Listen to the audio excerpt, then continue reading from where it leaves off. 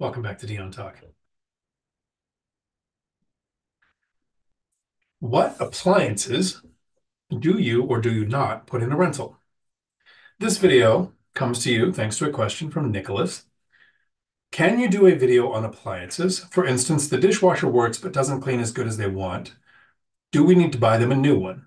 Also, do you recommend we include appliances or not? Dishwasher in the rental or not, etc.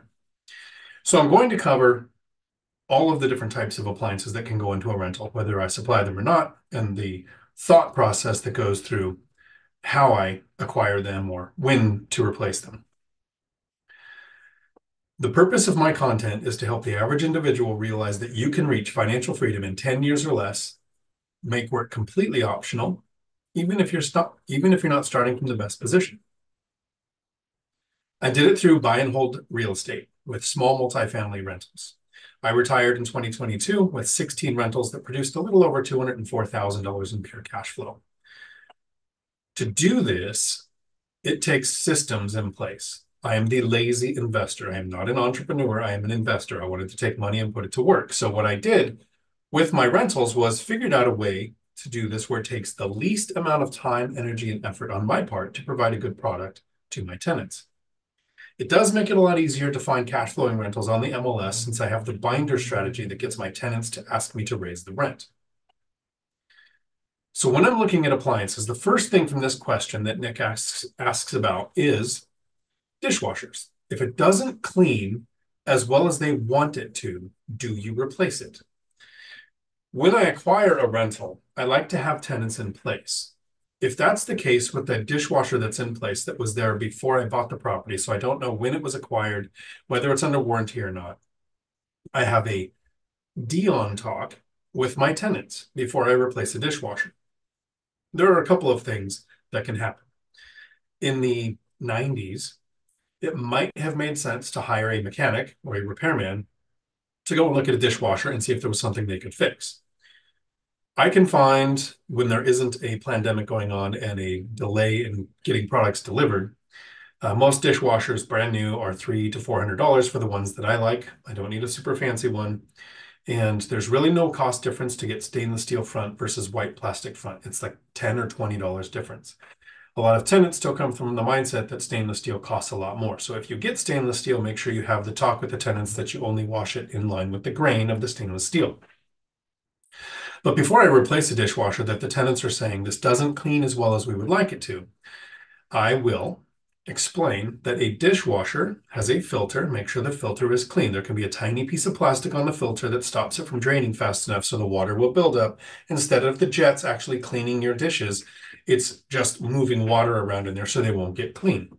That's the first problem that can happen. The second problem is that if the tenant has been using a dishwasher and putting in plates or pans that have any kind of grease on them, bacon grease, cooking grease, what happens is that gets solid on them on the pans, and when you put it in the dishwasher, the average temperature of a dishwasher goes between 130 and 140 degrees. This liquefies the grease, so it's cleaning it, gets it out of there. But then it goes into this nice little white plastic drain tube and goes out, and the temperature quickly congeals the grease to solidify in that white tube. So if I send a handyman or a replacement person to go and replace the dishwasher, and the filter is not clean, or the drain tube is full of grease, the repair costs are going to be the tenant's problem. If those aren't the case, I replace the dishwasher. It should perform correctly. Then I will have a date and timestamp in my book. My entire real estate portfolio is held in this book. Each property gets 10 pages. In those 10 pages are things like the mortgage, the insurance, when the roof was replaced, when the dishwasher was replaced, so that I can find it and know about how long I should expect at least to be under warranty or it should continue to work. I do not repair dishwashers other than making sure the drain hose is clear and that the filter at the bottom is clear so that it will drain fast enough for it to actually function correctly. The cost of repairing is usually the same as putting in a new one, and a repaired one doesn't usually come with a warranty. I do not buy used dishwashers. Find new source. It can be Lowe's, Home Depot, a local source in your area. There's an appliance place that I've gone to in Lakewood, Washington, and I forget the name. It's not the used place that I go to where I've gotten some dishwashers.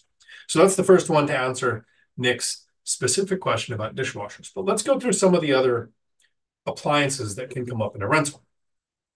After dishwasher, let's go with the garbage disposal. So this isn't so much an appliance that people think about because it's not visible, but it is an appliance that's in the kitchen of properties. And so I know that if I live somewhere, I probably want a garbage disposal. And I know tenants do too. So I have a hard and fast rule if I have a septic system. Now, my properties are about 50-50. I actually prefer a septic system over sewer. All of the problems I've ever had have generally been sewer. And the one time I had a big septic system problem, it still, even though it was $17,000, was significantly less than I would have paid for sewer. So if you have a septic system, I don't want a garbage disposal. I want tenants to understand what can't go down the drain so that the system doesn't get clogged up or need to be replaced anytime sooner than necessary.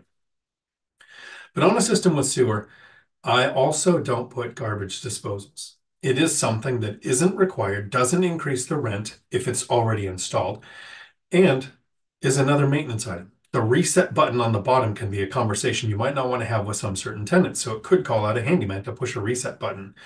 Do you want people sticking their hands in to clean them out? No. So generally, I don't want them. I have had a tenant ask for one on a property that does have sewer, so I'm okay with being there in sewer, and it had to be installed. The cost to have it installed was about $400.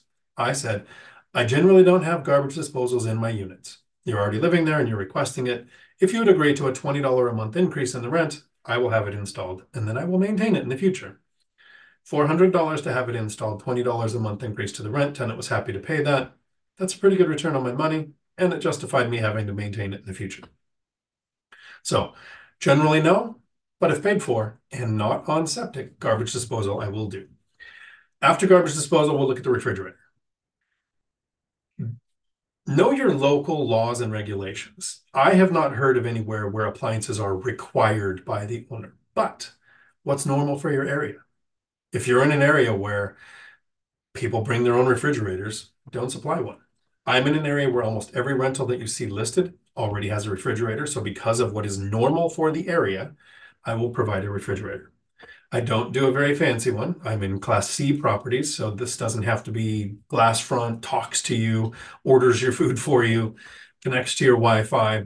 I don't even want double door. I go with a simple $700 or $800 refrigerator, whatever's on sale at Lowe's or Home Depot at the time. Single door, fridge on the bottom, freezer on the top. I do have a tenant who wanted a bigger, nicer refrigerator. I said, that's fine. We can move mine to the refrigerator and you can put one in yourself. And so they have mine in the refrigerator and it's a backup refrigerator. My refrigerator to the garage. So it's a now backup refrigerator, soda fridge, whatever they want to call it. And they have their own there. I'm okay with that. I don't maintain or replace theirs, just mine. Same thing with the dishwashers. I do not buy refurbished or used refrigerators. The cost of $700 or $800 that comes with a warranty, free delivery, $40 fee to haul away the old one, and hauling away the old one yourself, even at a dump, now has about a $100 charge in my area because of the Freon to get rid of it. So for me, it's better to have them hauled away. And not usually worth having them repaired. When you have a refrigerator delivered, make sure you talk to the tenant in advance if they're there. If you're the one with a vacant unit doing a rehab before a tenant turnover, look at the layout of the kitchen and make sure you know which way you want the door to open or to not open.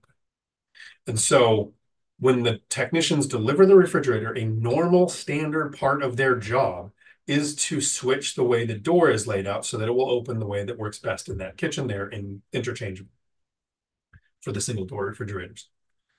Those are generally plug-in, runs on 110. The other thing to consider with the dishwashers is there's two versions. One is hardwired in with electricity that you would want an electrician or a qualified handyman to take care of depending on your area. It could be you yourself can do it if you live in the unit. And there's another version that is plugged in that doesn't require an electrician to change it out. So you have those kind of things to consider. We'll talk about washers and dryers when it comes to the types of plugins too. So after the refrigerator, we look at the stove. Now I do provide stoves in my units. Again, Class C rentals in an area where I don't want to go too fancy.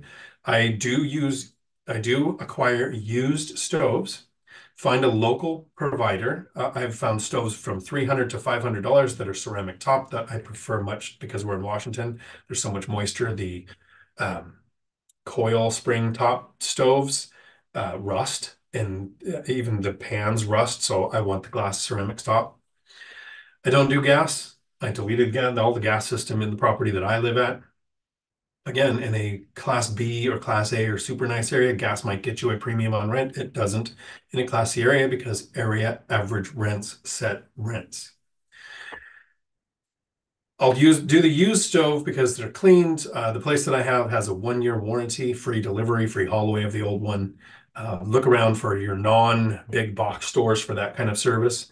The one I use in Lakewood, Washington is, no kidding, called TV Time Appliances. Great customer service, great. Not had a problem with them. When you plug in a range, depending on the age of your rental and the age of the range that you're buying, there are two types of cords. There's a 3-prong 220 cord and a 4-prong 220 cord. When you get the new range, I don't switch out whatever outlet my wall has. Right? You can have an electrician come and do that. I've had them come and repair them when there was an issue. But what I'll do is I'll switch out the cord. So before the technicians haul away the old range, that range was plugged in. So it has the correct cord for that outlet. I will look at the new stove to figure out if it has the 3 or 4 prong and switch it out. It's only 3 or 4 little screws, very easy to do. If you're not comfortable, hire an electrician for the install. Usually the technicians will handle that when they get there. So that's for the stoves. After the stove, do you provide a microwave? No. Counter space for a microwave? Yes. Hoods above the oven for venting can have a microwave in them and cost a couple $100, or you can buy the $40 to $60 hoods that look nice and are new to replace that don't have a microwave. I don't want something that can break that I need to maintain. So they're welcome to have and use a microwave, but I don't provide those. After the microwave, the big one for me is washers and dryers. This is the one that takes the most logic to work our way through. I only want to own rentals that have a washer and dryer hookup in each unit. I don't want shared laundry. I don't want to try to make extra money from a coin-operated system, because tenants using a laundromat or shared laundry are generally waiting for a place to open. So one of my strategies to help limit tenant turnover is to make sure that there's a washer dryer hookup in each unit. But do I provide the washer and dryer? I love it when you have something where you hang out and talk for a couple of hours every now and then and your voice starts going out. It's good stuff. But at least I'm over the plague. It's now just my voice is going. I think the water that makes my eyes water might help.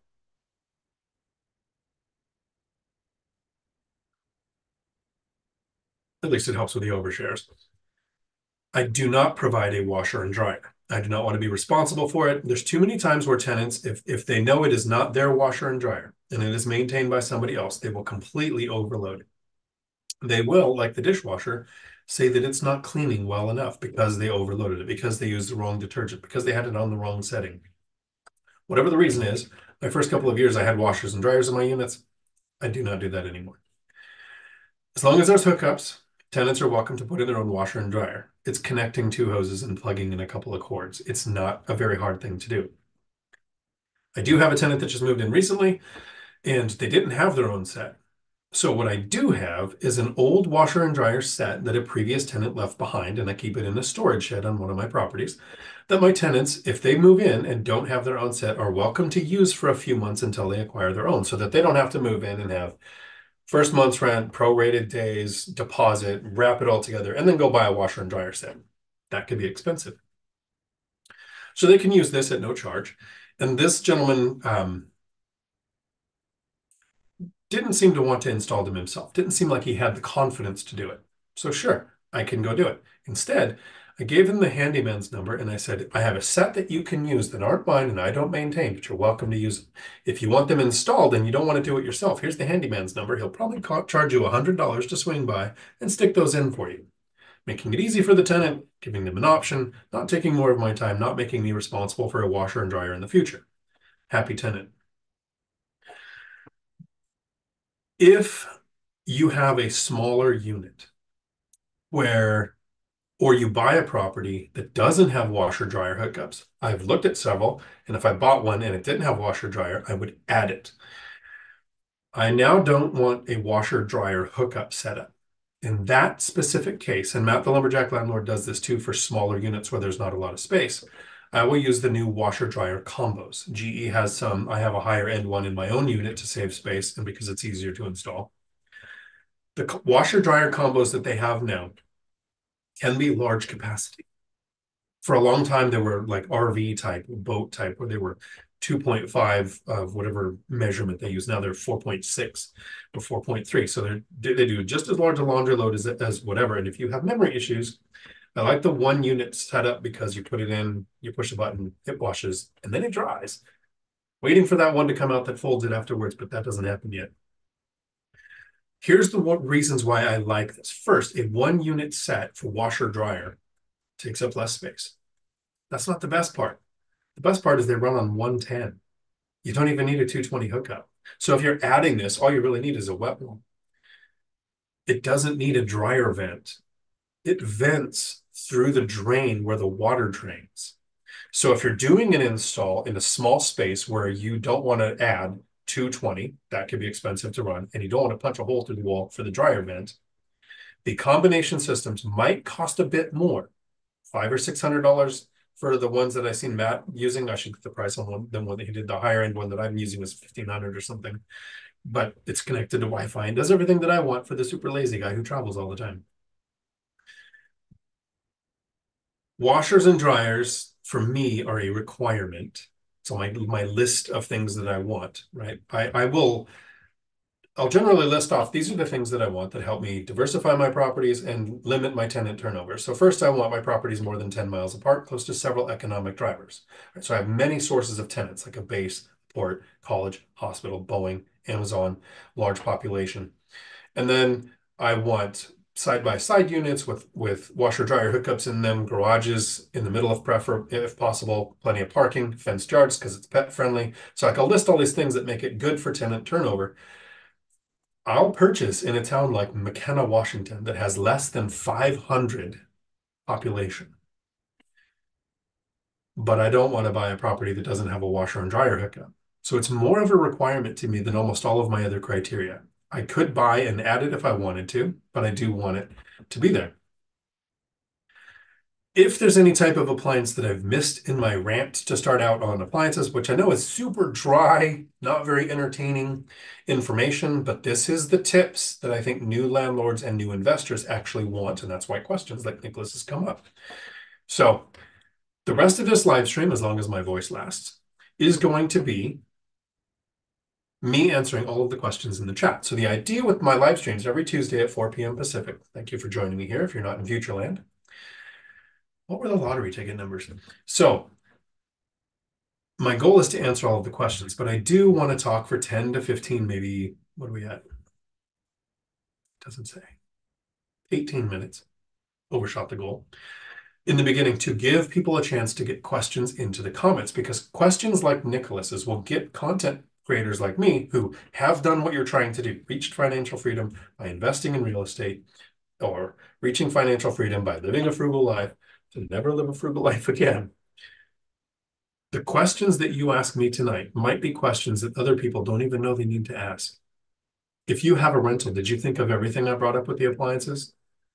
If you own rentals, can you point out the things that I missed? Because there are more things, more types of appliances that I didn't cover. If you have an Airbnb or a midterm rental, you probably have something like a Keurig machine or other conveniences that I don't do in my long-term rentals. CD Cash Flow is free. Howdy, totally agree. Great name. Howdy, love these live streams. Thank you. Me too. Actually, the only way I know what day of the week it is, everyone think back to that week, last week, between Christmas and New Year's, where you see all of the memes of what day is it? What planet am I on? I don't know if I have work. And if I do work, our vendors and customers aren't there, so it doesn't feel like a work day. Every day is like that for me. And Tuesdays let me know it's another week. It's Tuesday, right? REI Stoners, howdy. Good to see you. I was chatting with you earlier today. I had to put in a new stove range due to it being, how shall I say, put this, a fire hazard. Second, the dishwasher, due to being old and not working anymore, as well as missing track wheels, saved the fridge. Awesome. Most of the places I purchased, the fridge was fine, replaced within a few years. And now I know when they were replaced, how long they should basically last, if I will replace them again or not. I'm trying to think. I've replaced a few stoves because they were fire hazards. I had a stove replaced and the 220 plug-in had to be worked on because old stoves, 220 could come from either side or 110 on each side and come together. Newer stoves, the oven or one part of the stove runs on 110 and then the electronics on the top runs on 110 and it had to come from different sides. My house wasn't set up that way. And electrician had to fix that because I don't even know how that stuff works. Happy to pay somebody that's learned the trade to fix those kind of things. Dividend Dave, howdy. Frank, howdy. Good to see you. Wealth Building Journey, good evening. Howdy. Wayne Wong, howdy. Northwest Coast, cheers. Cheers. Is it okay to drink after you just got over being sick? Duplex Dave, greetings, mortals. Howdy. Ordered my new gaming laptop. Should be here in a couple days. I purchased at least a dozen sets of appliances. Know this topic well. And then my light just decides to turn off. I love it. Why'd you do that? That's the haunted wheelchair downstairs, which we left when me and Millennium Bike broke into the basement. Maybe I should have moved it. um, Lumberjack Landlord did a tally one time on how many appliances he had. And I think I need to do that too one day just to see. Ninja Vanish, howdy, good to see you. Curtis, howdy, from Tacoma. I'm very sorry. Tacoma's fun. I don't want to own a rental inside Tacoma city limits. Love these practical tips. Thank you. I appreciate that. That's the idea. It's not very exciting.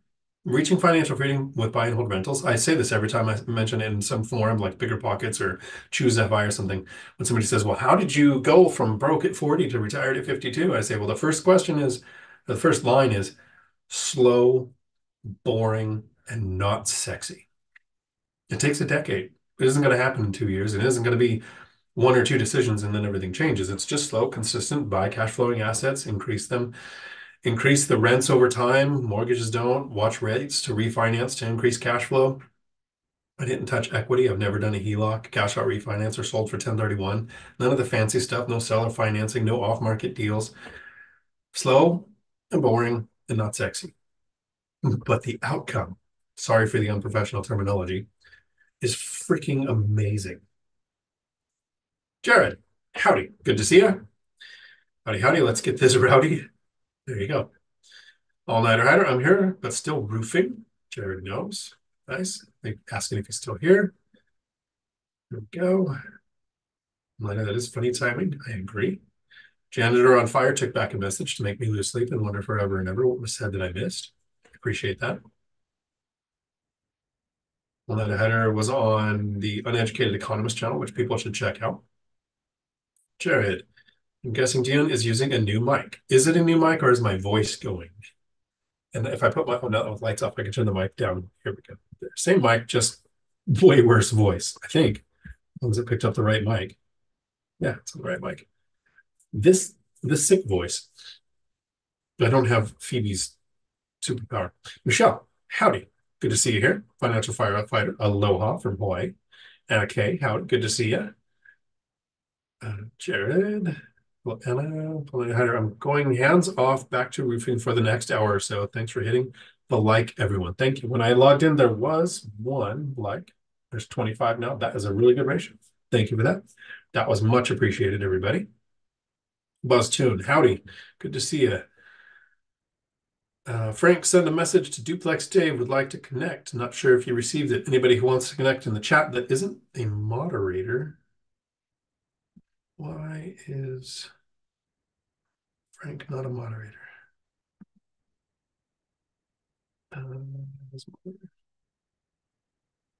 There you go. Now you guys can exchange emails in the chat, or you can email me at dion@diontalk.com, and I will connect people who want to connect from the chat. In case you don't want to put your email in a public chat, which I don't think is a smart thing to do.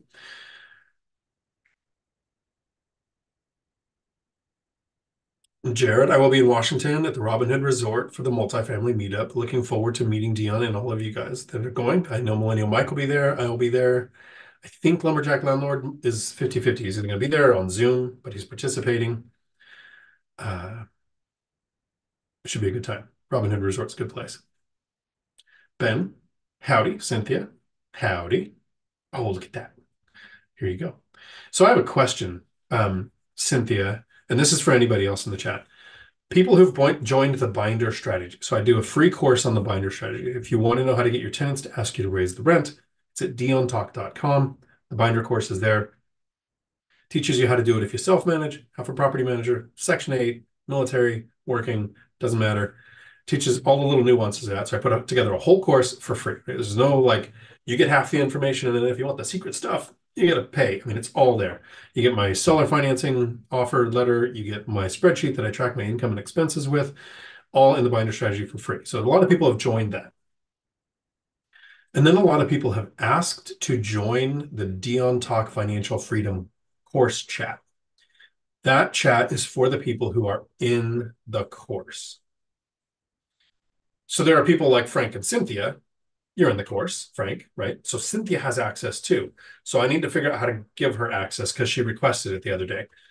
But if you're in the binder strategy and you're not in the course, it's not that I'm ignoring you. That is the chat for the course, which generally Tuesdays after the live streams. We're probably going to do this 1 or 2 nights this month. I talked to you guys in the last live stream.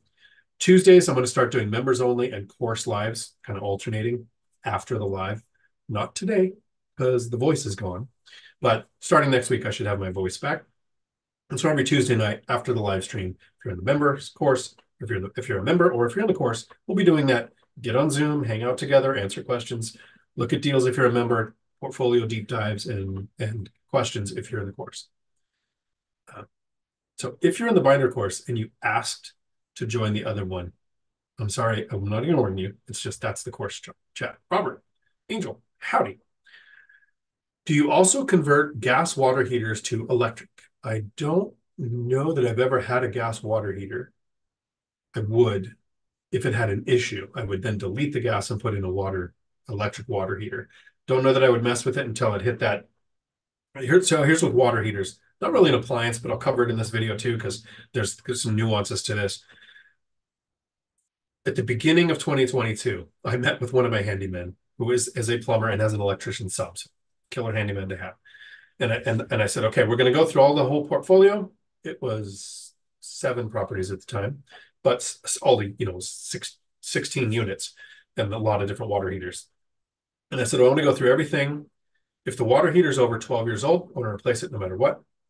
If it's indoors, if it's in the garage on cement, I'll go up to 12 years. But if it's inside in a closet, a pan with an expansion tank, 8 years or older than 8 years, I want to replace it. Had the conversation, set up to do the review of the portfolio for the rest of the year. And then while I was in Portugal, it was either 3 water heaters and 4 refrigerators, or 4 water heaters and 3 refrigerators. I forget. My spreadsheet in my book now. But they all decided to go out at the same time. Must have been a temperature shift or something that hit. If any of them were gas, and I don't have any that are, I only have 2 properties that have. I have 1 property now that has gas. And if as issues pop up, which one is popping up, I might delete that system and put in cadet heaters or baseboard heat and not have that issue going forward. But I wouldn't mess with a gas water heater until it hit its aged out point, or it had an issue and needed to be replaced. Then I would delete the gas and put in electric. Mr. Banks, of course not. Must have been answering one of my questions, and I'm sorry, my memory doesn't go back that far.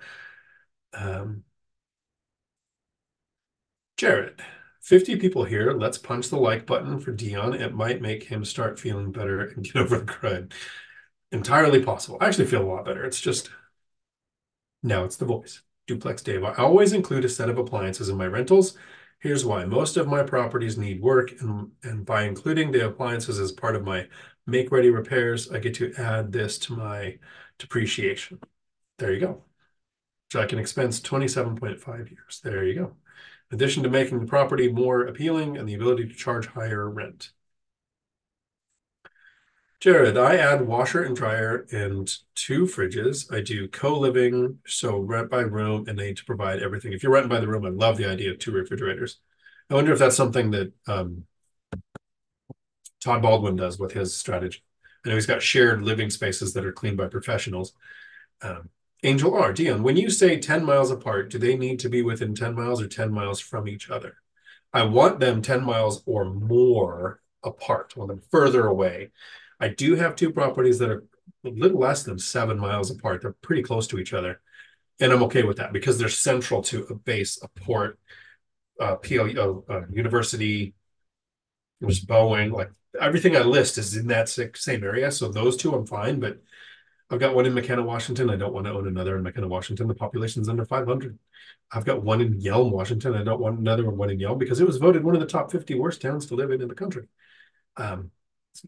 It's my only single family house. It's actually on a lake, boat access, and has a Section 8 tenant in it that rents just went up in January because of the Section 8 increase, which I talked to them before November to have the 60-day notice so that this month the rent increase would hit. So yeah, Angel, I'm looking at them being further apart so that I'm pulling from different sources of tenants.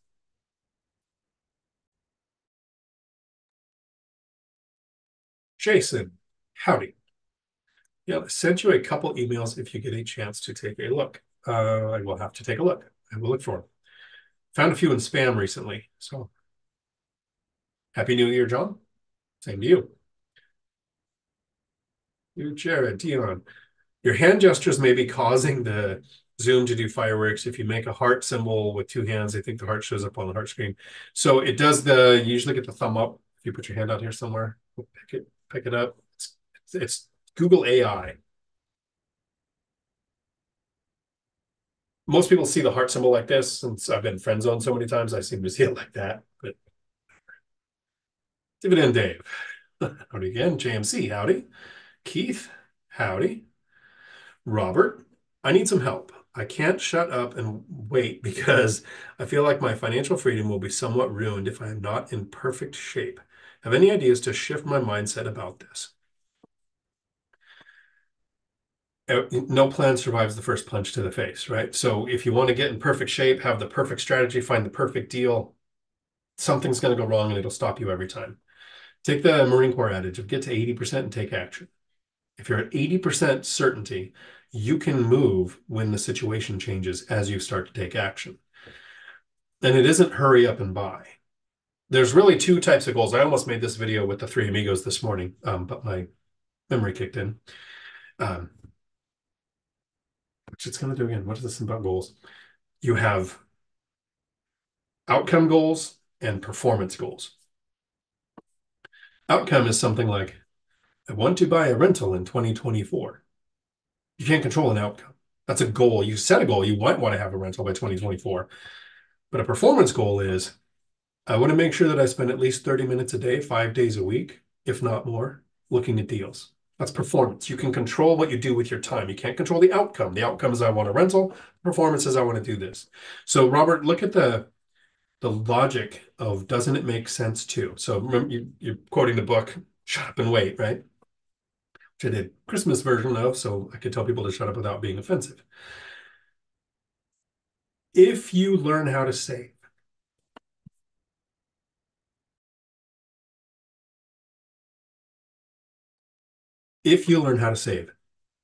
which means increase your income, overtime, side hustle, learn a skill to be more attractive to your employer, get a promotion, change companies for a raise, whatever it is to make more money, that's more effective than reducing costs. So how do you make more money? And then how do you control your costs? What can you eliminate? How can you determine between a need and a want? What delayed gratification can impact you? Once you learn how to save, and you realize you kind of do now have an amount every month that you can add to your savings rate, kind of makes sense to go work on your credit score, right? Like so logic says go to the next step. Once you have your credit score to a point where you might have good lending options, it kind of makes sense to then go talk to a lender. Have you done that, Robert? Have you learned how to save, worked on your credit score? Have you gone to talk to a lender to find out what your options are? What do you qualify for? What things in your credit might be having a hard impact against you? What are your limitations? Is house hacking an option? Is it buying an investment property an option? Do you have equity? Do you have a debt to income ratio that works? All of the things that a lender's going to look at. Once you do that, kind of makes sense then to go pick a market, because now you know what your limits are and you've got the credit score working on and you're saving. All this could be happening over the next couple of years or the last couple of years, whatever you've been doing this, whenever you started to focus on this. Once you focus on a market, kind of makes sense to pick an asset class, right? Like the logic sends you to the next step. Once you picked an asset class and you've studied the market and you've learned average and you realize you can find deals that beat average, makes sense to talk to an agent and get those searches set up. So you've looked on Redfin and Zillow, you kind of have an idea what's out there, but now you want MLS searches set up. So you talk to several agents to get that going. Once you start looking at deals, there are people who make a 50-tab spreadsheet and have all of the data and start making offers. Like the over analyzing analysis paralysis kicks in, but you surround yourself with people that hang out like the members only groups or in the course Zooms, and we all talk to each other, and you hear other people making offers that sound, no kidding, no kidding. The person who overanalyzes has so much data, is sitting there looking at deals, and then here's somebody else saying, well, I made an offer, I hope they take it. And the perception is that person hasn't studied the market half as long, isn't half as confident in their abilities, but is making offers because it's the right step for them. Then the overanalyzing person started to make offers. One of them didn't work out, one of them didn't have good parking, whatever the thing is that made it go to the next thing to keep making offers. Who are you surrounded by? What are they doing? Right? I made the video that I had to take down, and I'll be making another one and not naming anybody by names so I don't get sued, where my friend lost $100,000 because the Crash Bros told him don't buy, and our friends that reached financial freedom and retired with rentals told him don't buy because forbearance is going to end, everyone's going to go into foreclosure, and there's going to be a flood for the market. And I bought a duplex right across the street from one that was for sale that I was trying to get my friend to buy, and he didn't buy. So he lost 100,000, I made 100,000. If I was surrounded only by my friends who were afraid and not buying, would I have bought? Would I have taken action even though I had reached financial freedom? Or do I hang out with Millennial Mike, who's doing some awesome creative strategies on investing at a distance with moving money in ways that I'm too lazy to even learn, right? And Lumberjack Landlord, who's doing his own, managing his own rehabs and burrs and growing 100+ rental portfolio, buying a jail, and then talking with Zuber every week, every Tuesday with the three amigos to do videos. Since I hang out with people taking action, logically it makes sense for me to take action. So let your competence at each step give you the confidence to move to each phase and audit your network. Hopefully, Robert, that helps. Ethan, howdy. Bought my first rental and currently looking for a tenant. The house came with a fridge that was ice water on the door. Should I replace it with fridge that doesn't have this before I place a tenant?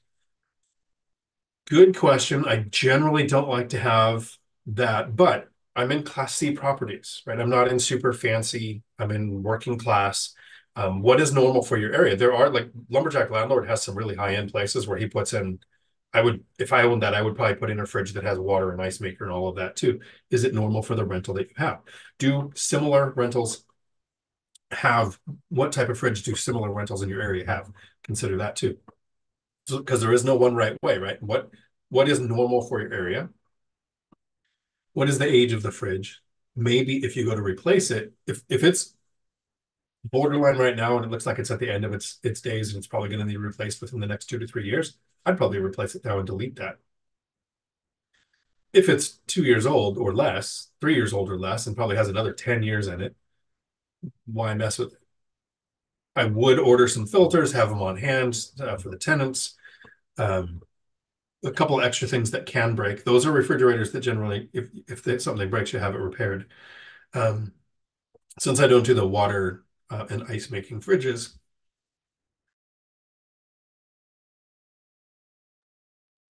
I'll generally replace them without having to work on them. So there's a couple elements to look at there. If you want to email me, Ethan, like some details on that fridge, I might be able to give you a clearer answer. And my email's in the chat for everybody else who wants to connect with each other or ask questions you don't want to ask in a public format. David and Dave, can you get financial firefighter to stop making fun of me? Stop giving him ammunition, Dave. JMC, financial freedom equals all the nothing you can do while the Swan account grows. Exactly. There never is enough time to do all of the nothing that you want, and the sleep well at night account is very important.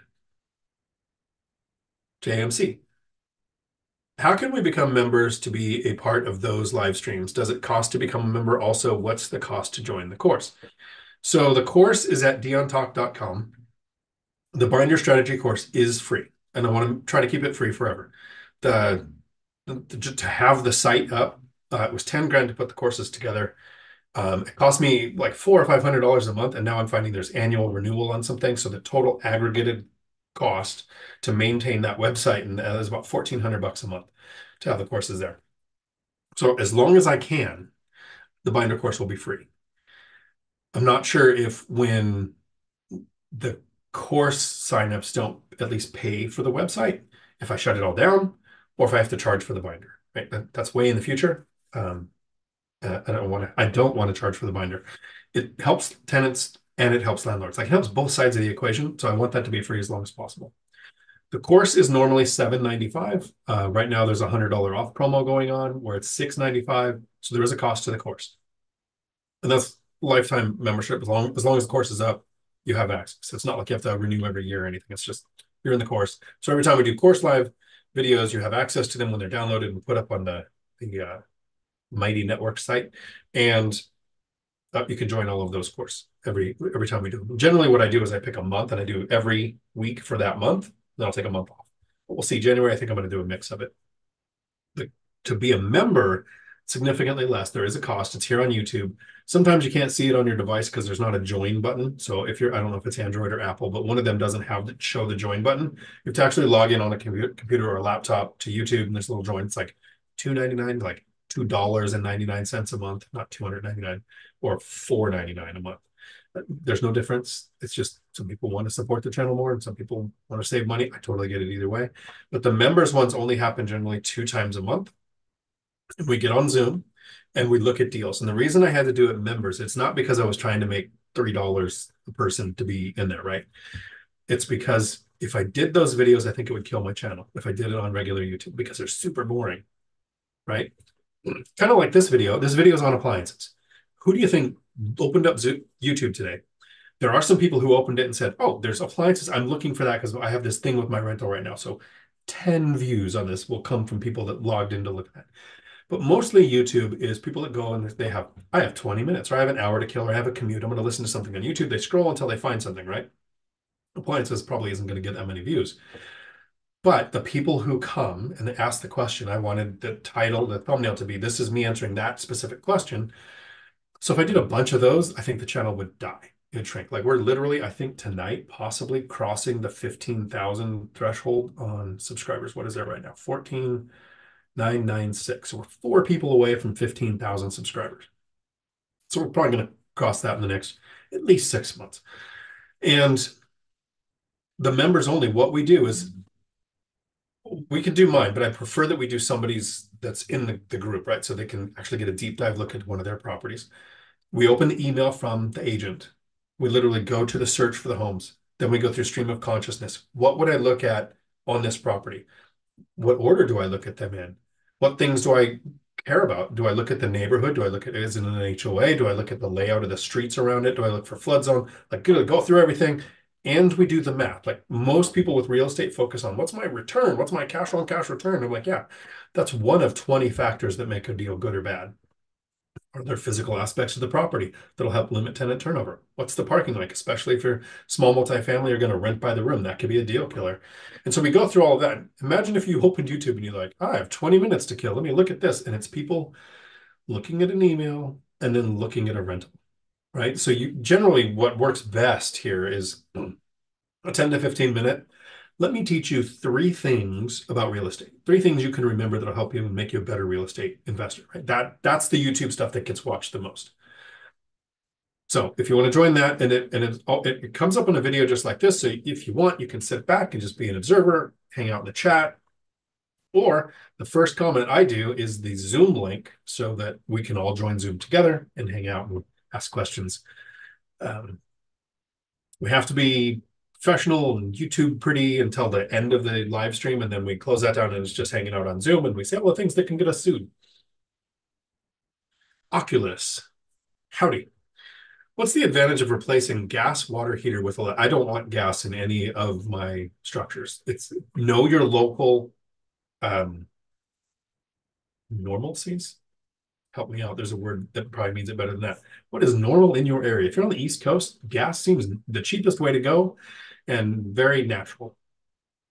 That was punny just for you, Dave. Lumberjack landlord has gas in most of his things, manages it in Washington. Everything that is gas is metal and rusts and has issues, has more maintenance problems. In every movie I've ever seen, I've never seen an electric stove explode because the burner was left on. But that happens in every movie with gas, right? So it doesn't get me anymore. I don't have enough people that are really into cooking that say, oh, I'd pay $500 more a month rent if you had a gas stove here. I like consistency. I know exactly what a water heater costs. I know exactly what installing it takes. I know that a electric stove plugged in is going to cost me $300 to $500, free delivery, free haul away, versus a gas stove that can have all kinds of gas line problems. So the place that I just purchased this last year now, because it's the new year. I don't know if you know that's how time works.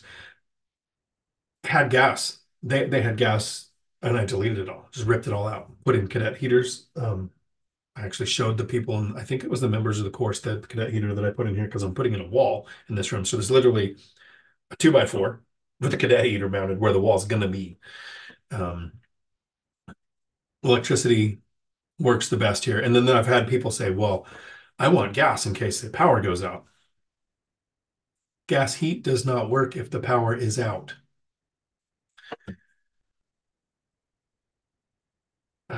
Oculus, I have, then my chat moved. I have a water heater needing repair near end of life, so going to replace it. Any tips from the group? So the group might have answers. You can replace it with gas if it's your thing. If it's normal for your area, what is normal? For me, I would replace it with electric, but that's just me. Mr. Banks, howdy. Do you have the water heater flushed every year, or do you flush them yourself? There are people that have told me my septic system has to be, I don't know, drained every 3 years or something. The septic system that I just replaced, the last time it was touched was 1991. Touched, period.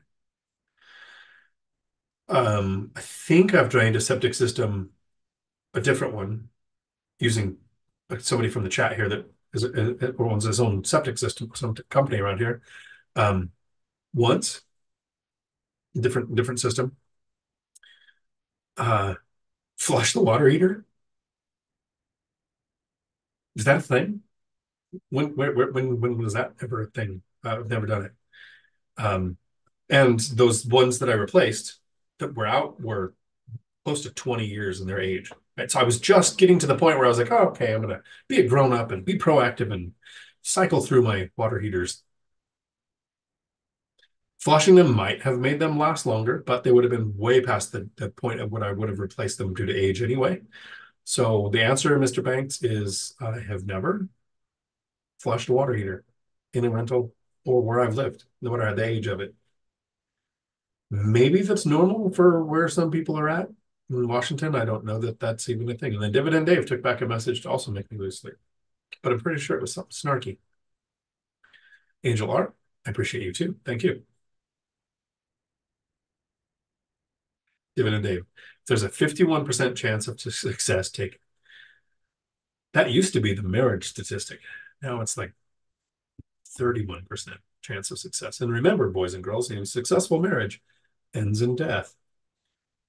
Jared took back another message. Oculus just bought the place this year, but didn't know about flushing the water heater until recent research. Yep. Jared, Dion, are you doing a members Zoom this weekend? So, Jared, for the month of January, that's what we're in, right? Yeah. It's going to be Tuesday nights after the live stream. So not this week. We're probably going to do a members next week, then a course the next week, then a members the next week, then a course the next week. So that's what I'm going to do for January. Usually the same night, because this is when it seems like the most people can make it. Weekends it's hard because half people want Saturday, half the people want Sunday. So currently for this month, Tuesday nights. Not doing tonight because my voice, I'm surprised it's made it this long. Cheers.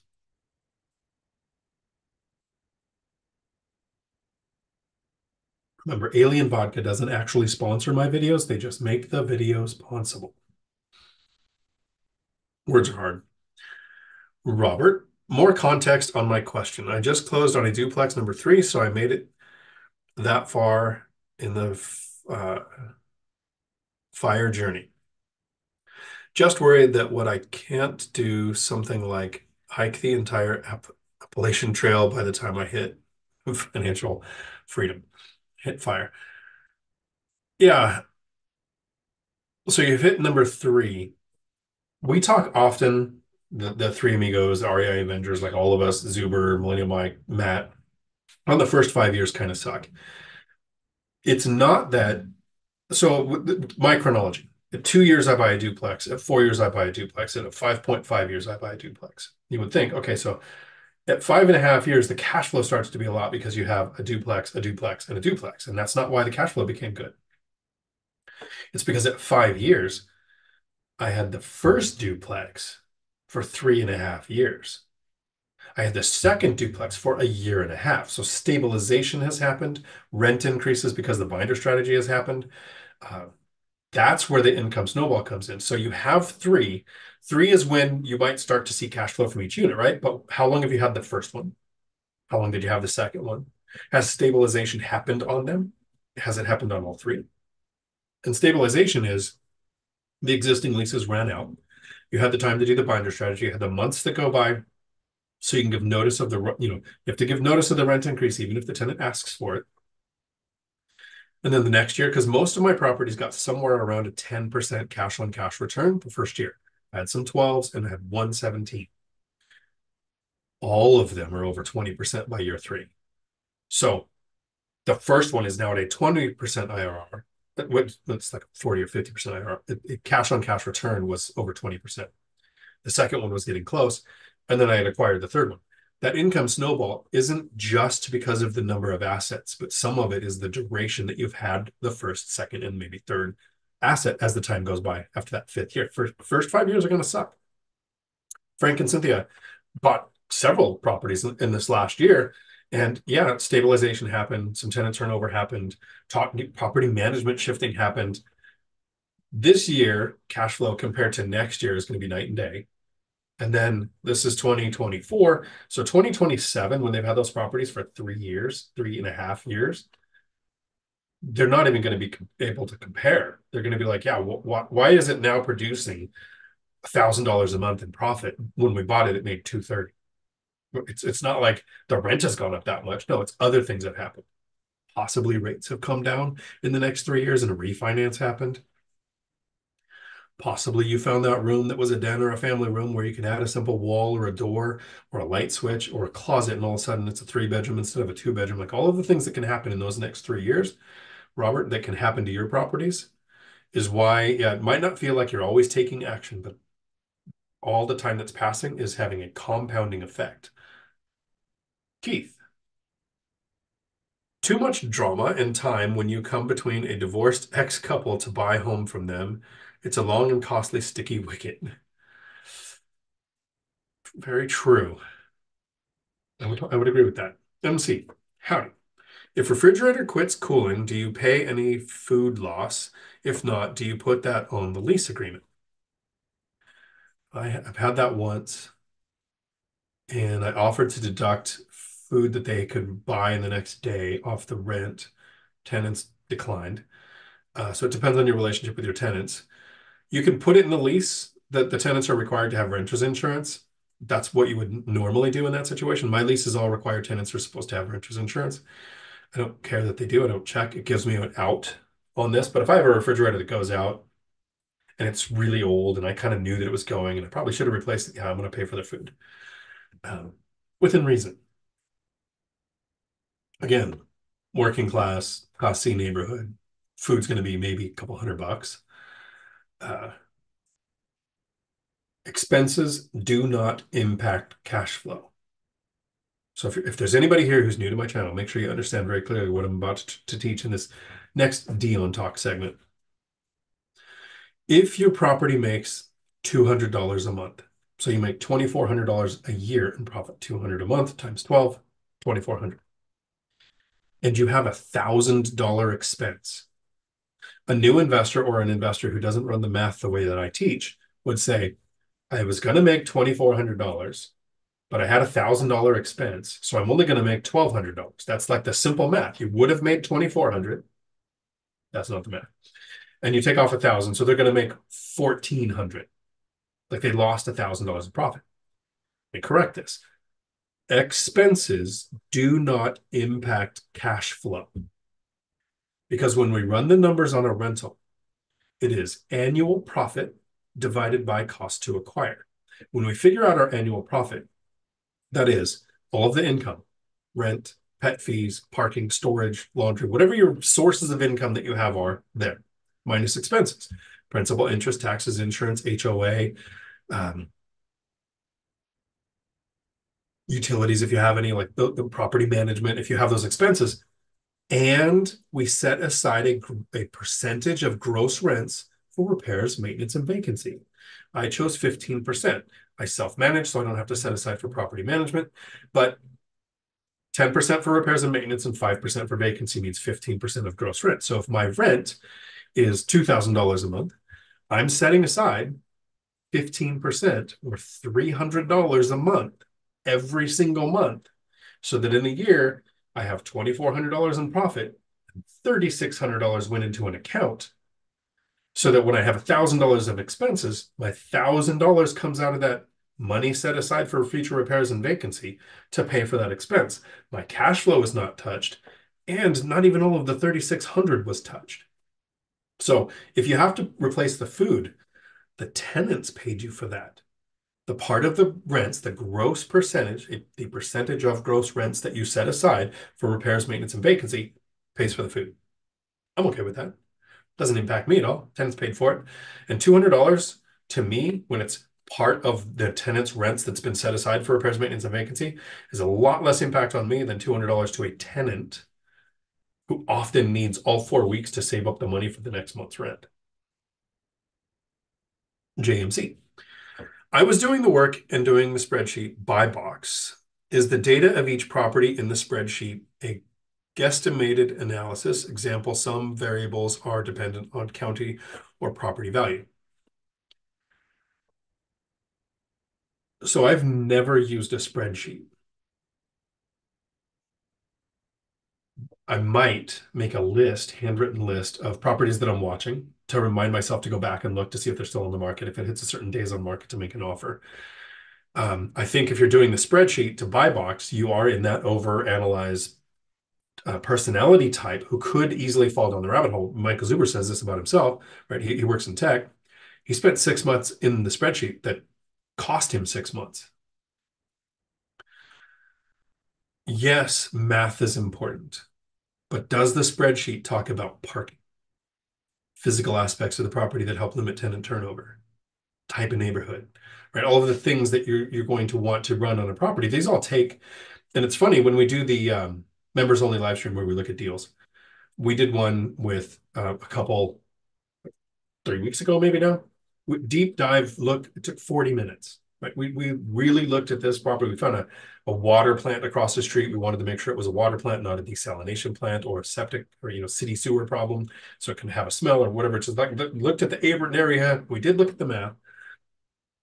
40 minutes to have the conversation of what do we look at, how do we consider, what are all of the things that we're going to be looking at, versus the minute and a half maybe 5 minutes as he went deeper and deeper and deeper and looking into that property to make the offer.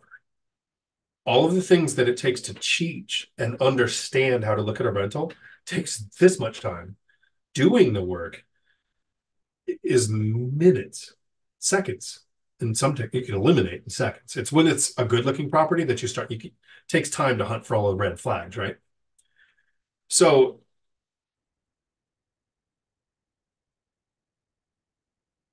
it's a guesstimated analysis. It is. And math is only one step, right? We're looking at, are there washer dryer hookups? What's the parking? Is there a garage? Is a garage normal for your area? Is it fenced? Is it pet friendly, right? All of those things aren't going to fit into a spreadsheet. And so basically, it's learning the skill that takes time. And this is why I try to explain this. Owning real estate and being financially free with rentals is very passive. I have total right now 18 rental units. I live in one, and one is being rehabbed. So I have 16 rentals. Takes me less than 2 hours a month to manage them. Completely less than 2 hours. Some months will take 4 hours, but the average is most months take me 30 minutes because all I'm really doing is making sure the rent is there, maybe looking at a text. And then the months that take 4 or 5 hours balances out to where all year it's about 2 hours a month. Property manager would cost me over $30,000 for those 2 hours a month. I'll do that work myself. That sounds passive. I'm making 30,000 more on my portfolio because I can self-manage than I would have had a property manager. Acquiring rentals is not passive. Like learning the skills to manage isn't passive. Learning the skill to hunt for the deal, hunting for the deal, making the offers, negotiating, all of that takes a bunch of time. It's once you get them in place that it becomes passive. It is a guesstimate. You want to make sure that you're interacting with a lot of other investors. You have them looking at your deals, you're looking at their deals. The best way to learn if your math is accurate on a rental, behind the curtain view here, reach out to an investor that has several rentals and ask them, hey, let me run the numbers on your rental and tell me how close I got. It's a known. They know what they're making. Do that several times and then you learn the skill. Once you have the skill, then you take it out and use it. It's harder to learn the skill on the deals you're trying to make offers on because if you mess up, you can mess up, right? It can cost you money if you mess up. So the person who sweats more in practice bleeds less in battle. Find the known, practice it yourself, see how close you get. Do it with a couple different investors. You might not have to ask them for their exact details, but how close am I? I think you're making this much money on that property. Here's what I considered, see if I missed anything. Most investors are happy to do that because most people are in the same position I'm in. If they're an investor and they have several rentals and they're either on the path to financial freedom or they've reached financial freedom. We can't talk about this crap with our friends and family because it's an argument and a disagreement. My brother, who reached financial freedom with 10 paid off rentals, called me a moron because I was buying rentals with mortgages until I reached financial freedom. Then he said, oh, you might be onto something here. How do you do that?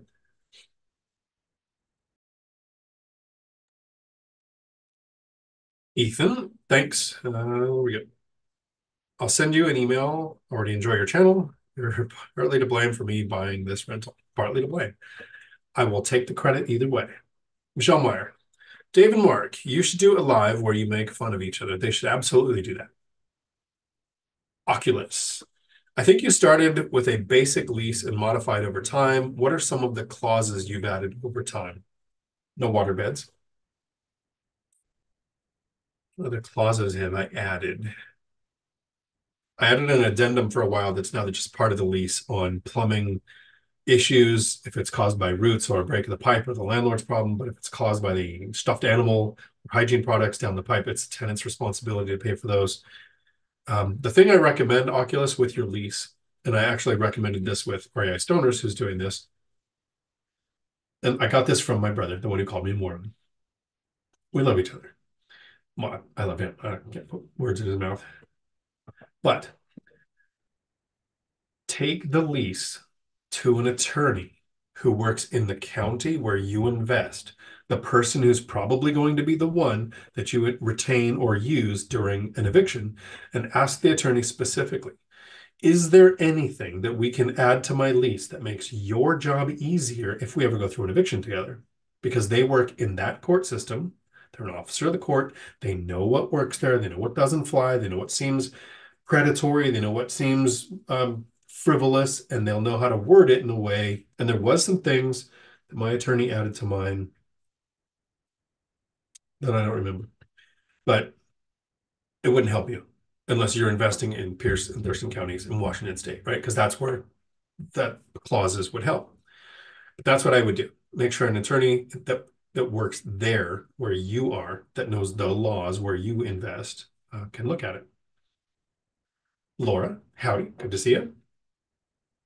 Just wanted to say hi and wish everyone a great new year, great topic. Can't wait to watch it in future times on family vacation right now. Awesome. Hope it's a trip full of amazing. Robert, call what I'm going through a willpower fatigue. For reference, in New Hampshire, an electric water heater costs $1,000 a year to run versus $250 a year run saves the tenant $66 a month. Do the tenants know? My tenants don't know, don't care what the cost differences are. Might be an East Coast thing, because if you're anywhere near Matt and it's Siberia and it's a huge thing. That's why I think gas is the cheapest way to go and it can save you money. In Washington, gas would cost us way more than our electric does here.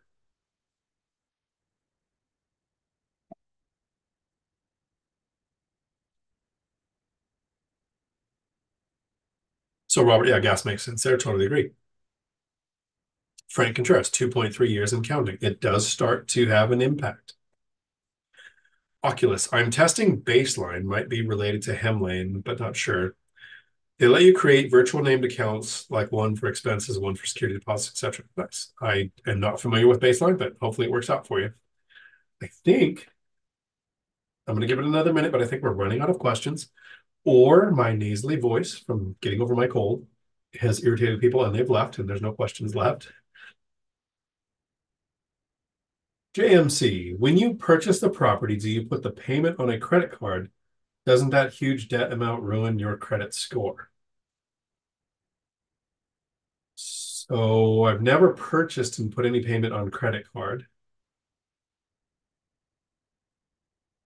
No. I think there are some gurus out there that say you can use a credit card to buy an 18 unit, like Robert Kiyosaki says that back in the day. That might have been a thing. Um, I am slow, boring, not sexy. I'm not trying to make anything go faster. I save up a down payment. Yeah, in the beginning, I was only making $17 an hour. I found out about $89,000 in bad debt in my name I didn't know existed till the divorce. I had 3 kids, got laid off from law enforcement. Not a good position. So I saved for 2 years to house hack a duplex. Right? House hacking isn't required. If you make more money, you can save the down payment easier. I was struggling to even save the down payment for the duplex at a 5% down, owner occupied, nothing on a credit card. The only way that I use credit cards to get cash back isn't the purchase of the property. Like, I've never done that. What I do is I structure the mortgage payment. We call it principal, interest, taxes, and insurance, right? My lenders pay the principal. I pay them the principal. I pay them the interest. They pay the taxes. Taxes are escrowed with my mortgage. I pay the insurance with a credit card for the cash back. So that's what I'm using my credit card for as far as rentals go.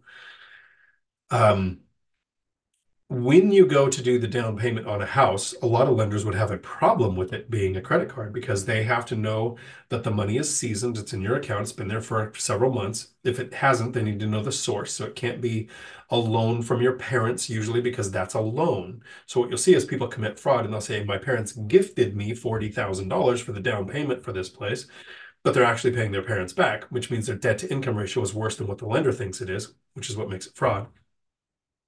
But it's very common. I'm not saying do that. I'm saying I've heard people do that. I would never do that. First of all, I have my inheritances from my parents. I showed them in a live not too long ago, or in this room with me. The only things I got from my parents: a 44 Ruger Blackhawk from my mom, who weighed 97 pounds when she was soaking wet, and a Ruger, Remington 12 gauge shotgun from my dad. It's my inheritance. So no gift from them to buy anything. I don't know that I would use a credit card to buy it because your lender's going to ask you, where did the down payment come from? You have to show bank statements, months of them.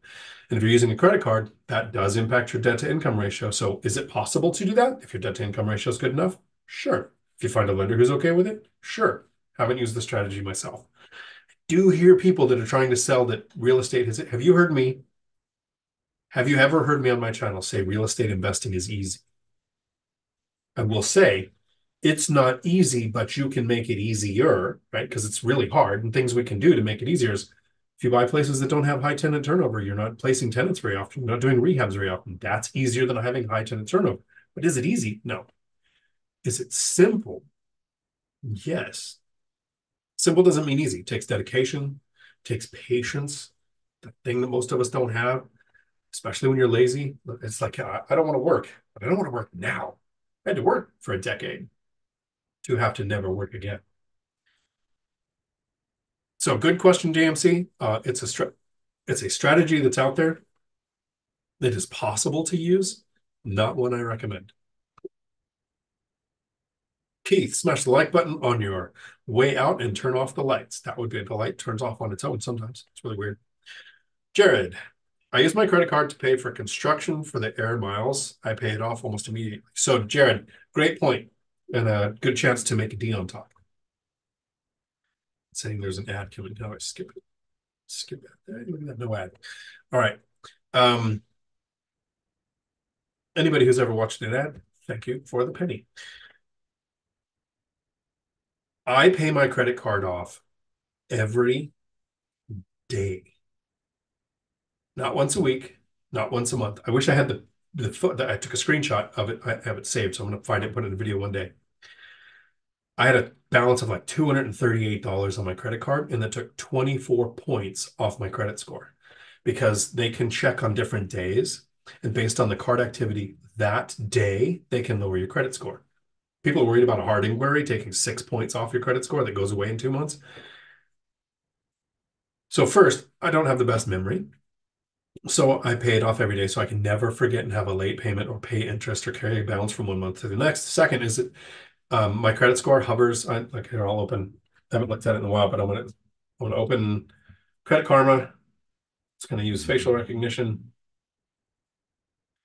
So let me turn on, close that. Where are we at? So I don't have an 850, I have an 8 something. So I don't teach people how to do credit, but it's around there for a few reasons. One, I automate everything. Second, I pay off credit cards the day of. I make an expense. I go out and have a meal. I pay it off right after it's done to help keep the credit score higher. So yeah, and there are people who say, Dave Ramsey says, don't use a credit card. And if you don't have the discipline to not carry a balance, like the average balance in the US is like 16,000 carried for 2 years. That's not good. But mine is zero, never carried a balance, never ever carried credit card debt until I found out about the 89 grand that I didn't know about until the divorce. And I was like, wow, that's what that feels like. Good times. It was actually $313,000 that I negotiated down to 89. I've made a video on that too. But I used my credit card for cash back. My cash back this last week was like $238 for the month before because I bought several things for rentals. I don't have an LLC. I have a long list of reasons why I don't have an LLC. None of my properties are in or ever will be in an LLC. There are times when it makes sense, but mine, I don't like LLCs. I've done that rent several times. So we don't, unless you want to hear it, we don't need to go over that again today. So credit cards, I have one checking account, one saving account, one credit card used for cash back, and I get a lot of cash back from it because all my business runs through the same credit card. Good old times. Howdy. With properties that do not have separate water and sewer, do you pay it in your name and have the tenant reimburse you for their water usage? If yes, how would you split the bill? Happy New Year. Oh, so that's the next one. Thanks, Steve. Just a sec. So I have properties there where the water and sewer aren't separate, and the city of Tacoma requires that it be in the owner's name on one property, but not another. I understand it. So I pay the water and the sewer. What I did, and you have to know your local laws to make sure this is legal, because in some areas you are not allowed to charge a penny more than the actual cost of the utilities. So Ask your utility company, what is the average utility cost? Right, for the last couple of years, they usually provide you with that data. And so in mine, it was like $47 a month for unit, right? And so what I did is I charged $55 a month. It's legal in my area. So that in the summer, when I have those months where it's $80 or $90 for the water for that 1 or 2 months where the water spikes, it balances out the rest of the year. So it's even, because I'm not trying to be reimbursed perfectly. I just want to make sure I'm not out of pocket much if I am, because I have good enough rents to make money. You can also do a strategy that other people use where the tenant pays the water and sewer bill a month in arrears. So when you get the bill, you forward that in an email to the tenant and you say, here's your responsibility for the current water and sewer bill. Put it in your lease that that's how it's done. Make sure whatever you're doing is legal in your area. I would also go on Zillow, apartments.com, Craigslist, Facebook Marketplace, and look at rentals and see what other landlords are doing. What seems to be the most common way to handle utilities? That might be the model you use because you're competing against them. That's a good question. I like it. Hopefully that helped. Stephen, Happy New Year. Is the house hack on FHA loan requirements 1 or 2 years to be used as primary residence? So first, Stephen, like an LLC, there are times, there goes the voice, there are times it makes sense to have an LLC. There are times, it's rare, but there are times having an FHA loan makes sense. FHA is not meant for first-time home buyers. It was not created to help people get on the ladder of property, the property ladder. It was not created to help people become first-time home buyers. A lot of people assume a house hack or a first-time buyer should use FHA because it has an F and an H in it. I think first-time home buyer, and that's not, it's Federal Housing Authority. It's designed to shorten recessions. It's a very bad loan product. The idea was in 1934, over 2 million people in the construction industry were laid off, and the federal government came out and said, hey, we're going to create the Federal Housing Authority, and we're going to issue loans. We're going to back loans for people to build their houses. If you have bad credit, bad debt to income ratio, we'll still help you get a property so we can get these 2 million people back to work and we don't have riots. That's the FHA loan in a nutshell, right?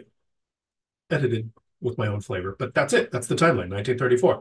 And the spike in FHA goes up in every recession. Usually by 7% increase every time we've had a recession because it's the most used because people get worse credit and worse debt to income ratio. So they're using FHA. But here's the problem. FHA means 3.5% down. Sounds good.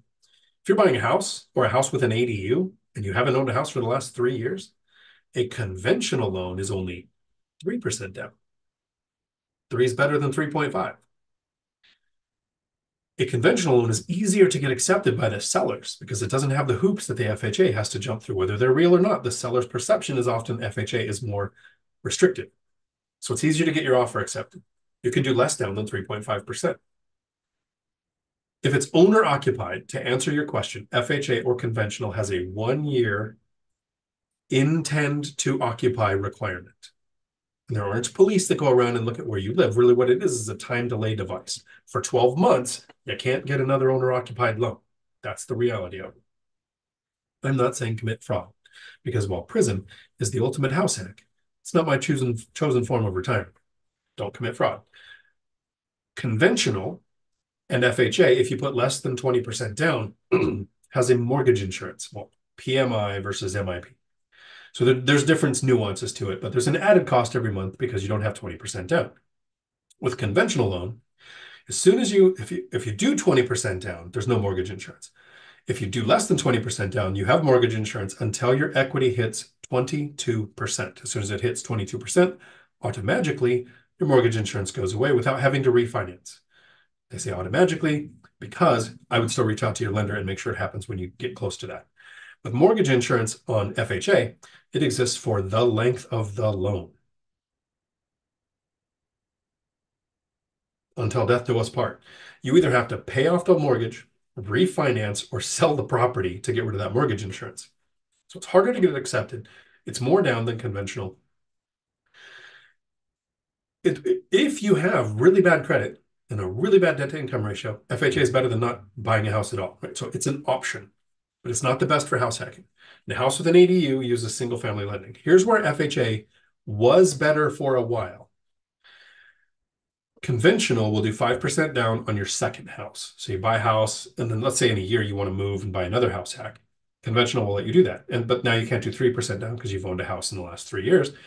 You're going to do 5% down for a house or a house with an ADU. If you have an FHA and you buy a house, let's say next year you want to buy another house and house hack again, you can't with another FHA loan because you can only have one at a time.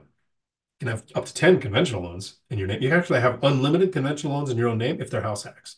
So when you get 10 conventional loans in your name and you go to buy another property, you can use conventional as long as you're going to own or occupy. So if you're using FHA, they also have a regulation that it is not intended to create investors. Right? The purpose of FHA loans is to shorten the duration of recessions. So you're not supposed to be able to buy investments. So if you own a house and you want to buy a fourplex, FHA lenders are going to say, why? You have to justify why. You can say it's closer to work, it's a better school district, there's 3 bedrooms in each unit, and the one I'm in now only has 2, so it's bigger. Like you can try to justify it. They can say no for whatever reason they want. On the conventional side, they don't have that requirement. You don't have to be moving towards a single family, so 4, 3, 2, 1, or from a single family to a bigger or nicer single family. You can just buy the next one. I went from a duplex to a fourplex. No questions asked, conventional loan. Here's where FHA shined up until November 18th, 2023. If you wanted to buy a triplex or a fourplex, a conventional lender often wanted 15, 20, 25, maybe even 30% down, right? The conventional restrictions for owner-occupied triplex and fourplex were worse. So FHA, 3.5% down was great. Sometimes FHA might require more down than 3.5, depending on your salary, the county that you're in, how much they'll lend. Like there's different requirements for that. Talk to your lender on that. But as of November 18th, 2023, Fannie and Freddie now have 5% down, backed single, house with ADU, duplex, triplex, and fourplex. So you get a fourplex with 5% down if you want. Conventional loan. So to answer your question, and I'm sorry I went off on kind of a tangent there. I just wanted to make sure that if people see whenever an FHA question comes up, to be really clear, like Ninja Vanish said, it's kind of a last option. If you can't do conventional, FHA will work for a house hack. I've never used it, don't want to. And then move my chat. I see Ninja Vanish gifted a membership to Matt Motley. Welcome to the group, Matt. We have cookies on the dark side. So yeah, it's a 1-year intend to occupy on the owner occupied. Some lenders will change it 10 months. And if you have a justifiable reason, like you change jobs or some other reason why you can go and do it, you might be able to even do it shorter. But generally, you're going to want to save the down payment, stabilize the rental anyway. I highly recommend the house hack. It's the reason I'm financially free. I wasn't making a lot of money and I had a lot of bad debt when I started. Did I ever, Steve, let me know if you want to know how I got around really bad debt to income ratio, low salary to get into that first house hack. If anybody wants to know, let me know. Ninja Van is showing up late. I'm going to have to go back and then listen to me on chipmunk speed while I've got this nasally sick voice. Oculus. What's your method to track mileage for tax purposes? Document, write it down. There's a couple of apps on tracking mileage. I think most realtors have that. I just have a spreadsheet where I put in the miles, and then at the end of the year, I report to my CPA. It's on my spreadsheet. This is the mileage that I drove. Very simple. Keep all gas receipts, track the mileage, give it all to the CPA, and let them decide what we do with it.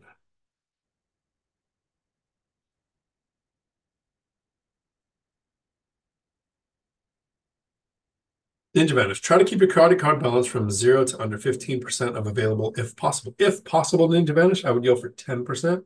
Breaking the 10% threshold can take up to 30 points off your score. So here's what I did. One of the things I did to help get my score up is call your card company, ask for a higher limit, but don't spend more. Because the higher the limit, the lower the credit utilization that you're using. And at 10% is the threshold to go above. Maybe they've changed it to 15, but the last time I looked, it was 10. So I shoot for that. And generally, if I use it, I pay it off immediately. So even if I used like $5,000 to buy siding or something, It's paid off. Wombat Striker, supply all the salt. I missed something.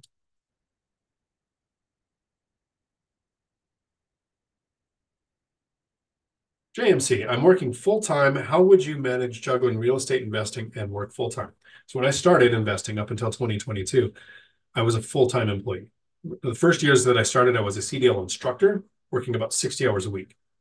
I was slowly demoted down to president of the company, working 60 hours a week, and then answering my phone 24 hours a day because we had just 60 employees as I grew the company. And I was a single parent with 3 kids. So how do you do this? One of the reasons that I'm doing my first and last BRRRR now is that BRRRR is not a friendly investing strategy for a new investor or for somebody who doesn't have a lot of time to manage the project. I wanted cash flowing deals from the MLS that needed very little work. So I hunted for deals on the MLS. And for the first 10 years, it was speed. I wanted my offer in within an hour or maybe two if it was a weekend of a listing hitting the MLS to try to get the offer in before the seller got a bunch of offers and went with someone else. And then about half my portfolio was acquired because I made my offer and they said, oh, we've already got an offer, we've accepted. And I said, great, keep my offer. It's in second position. If your first offer falls through, mine stands. Because a lot of times people were making offers really quick, just whatever, here's the offer, and then trying to beat the seller to death with, oh, one of this window's fogged out, so the whole place needs all new windows. I want you to take $30,000 off. My offer's no good anymore, right? So they'd have these huge things. My offer in second position took away negotiation power from those kind of buyers, but got me half my portfolio. Very little work. I send a handyman out, put in coded locks, motion sensor LED lights, ask the tenants if there's something they want to have fixed. I'm buying places with have the inspection done. I know of all the places I ever purchased, only one needed more than $2,000 done to it when I purchased it, and that was because this one needed a roof. Didn't take any of my time. I got 3 estimates, had it done, was done in a day. Like, so I knew that going in. But for the most part, I buy rent ready, and my preference, JMC, is currently occupied properties. The reason the binder strategy exists is because I wanted to buy properties where the rents were low. A seller was tired, just wanted out. Tenants have been ignored. So fixing small things like coated locks and lights and asking them what they want fixed means that they really think they understand. I'm going to take care of the place. So the binder strategy goes easier. So without having to do a rehab or hardly any work, I got a rent increase.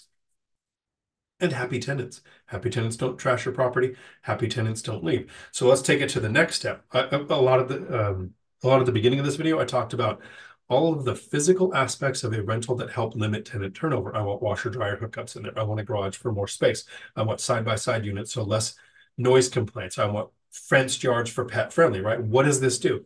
It helps limit tenant turnover. If you're working full-time and raising kids, and I was a single dad, right?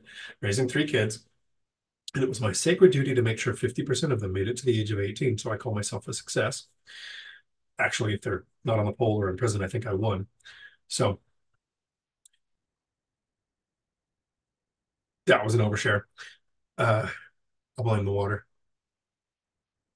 Limited tenant turnover, not a lot of work, doesn't take a lot of time. The physical aspects of the property that help tenants stay in place, fenced yard, side-by-side units, it's not a unit to them. It's a unit to me because I'm counting.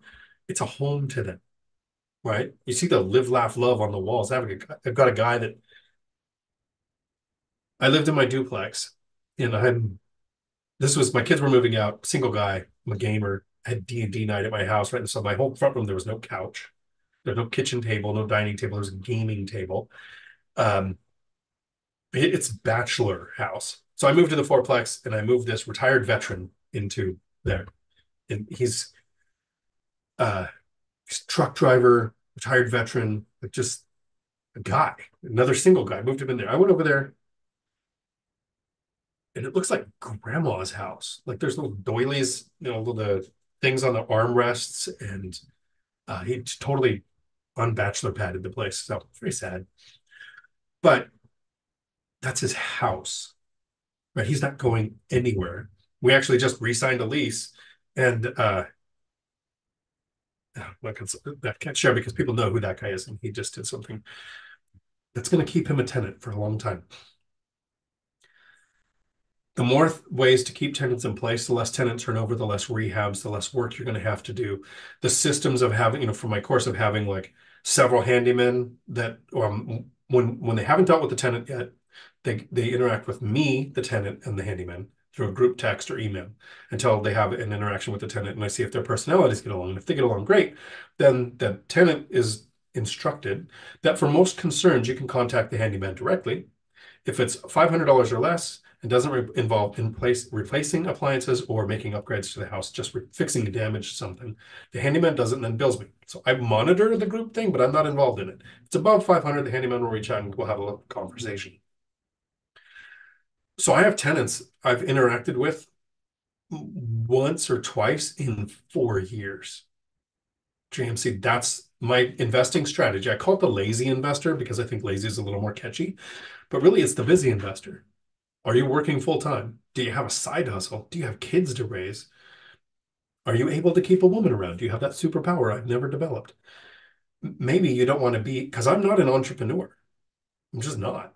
I'm an investor. I took my money, and this is a concept I like to teach as well. I've never spent money on a rental. I've moved money. I took money out of the bank and I put it in the rental with a down payment, right? Take money out of the bank, build a wall in a rental. So now that's a 3-bedroom instead of a 2-bedroom. That money's still there. The value of the property went up. It's still my money. I can do a cash out, a HELOC, sell for 1031. Haven't done any of those, but I can get that money if I want it. It's still my money. I've never spent money buying a rental. I've only moved it in such a way that takes the least amount of my time. My actual goal, if you've watched me on the Three Amigos in the last week, you know this goal. So sorry to have you hear it twice. You know how people make resolutions. You want to do this in 2024. You want to buy a rental. You want to take a course. You want to interact with 3 and new investors. Whatever your goals are, awesome. Here's my goal. I have one goal for 2024. I want to spend more time out of the United States than in the United States. And this is not because I don't love the United States. I love the country. I served in the Marine Corps, went to Desert Storm, Desert Shield. I've defended the country. I love the country. It's not that I want to leave the country. It's that I want to travel. I retired to travel. So my goal in 2024 is to be gone more than I'm here, while self-managing 18 rental units. That's how you invest if you work full time. Great question. Thank you. Jared.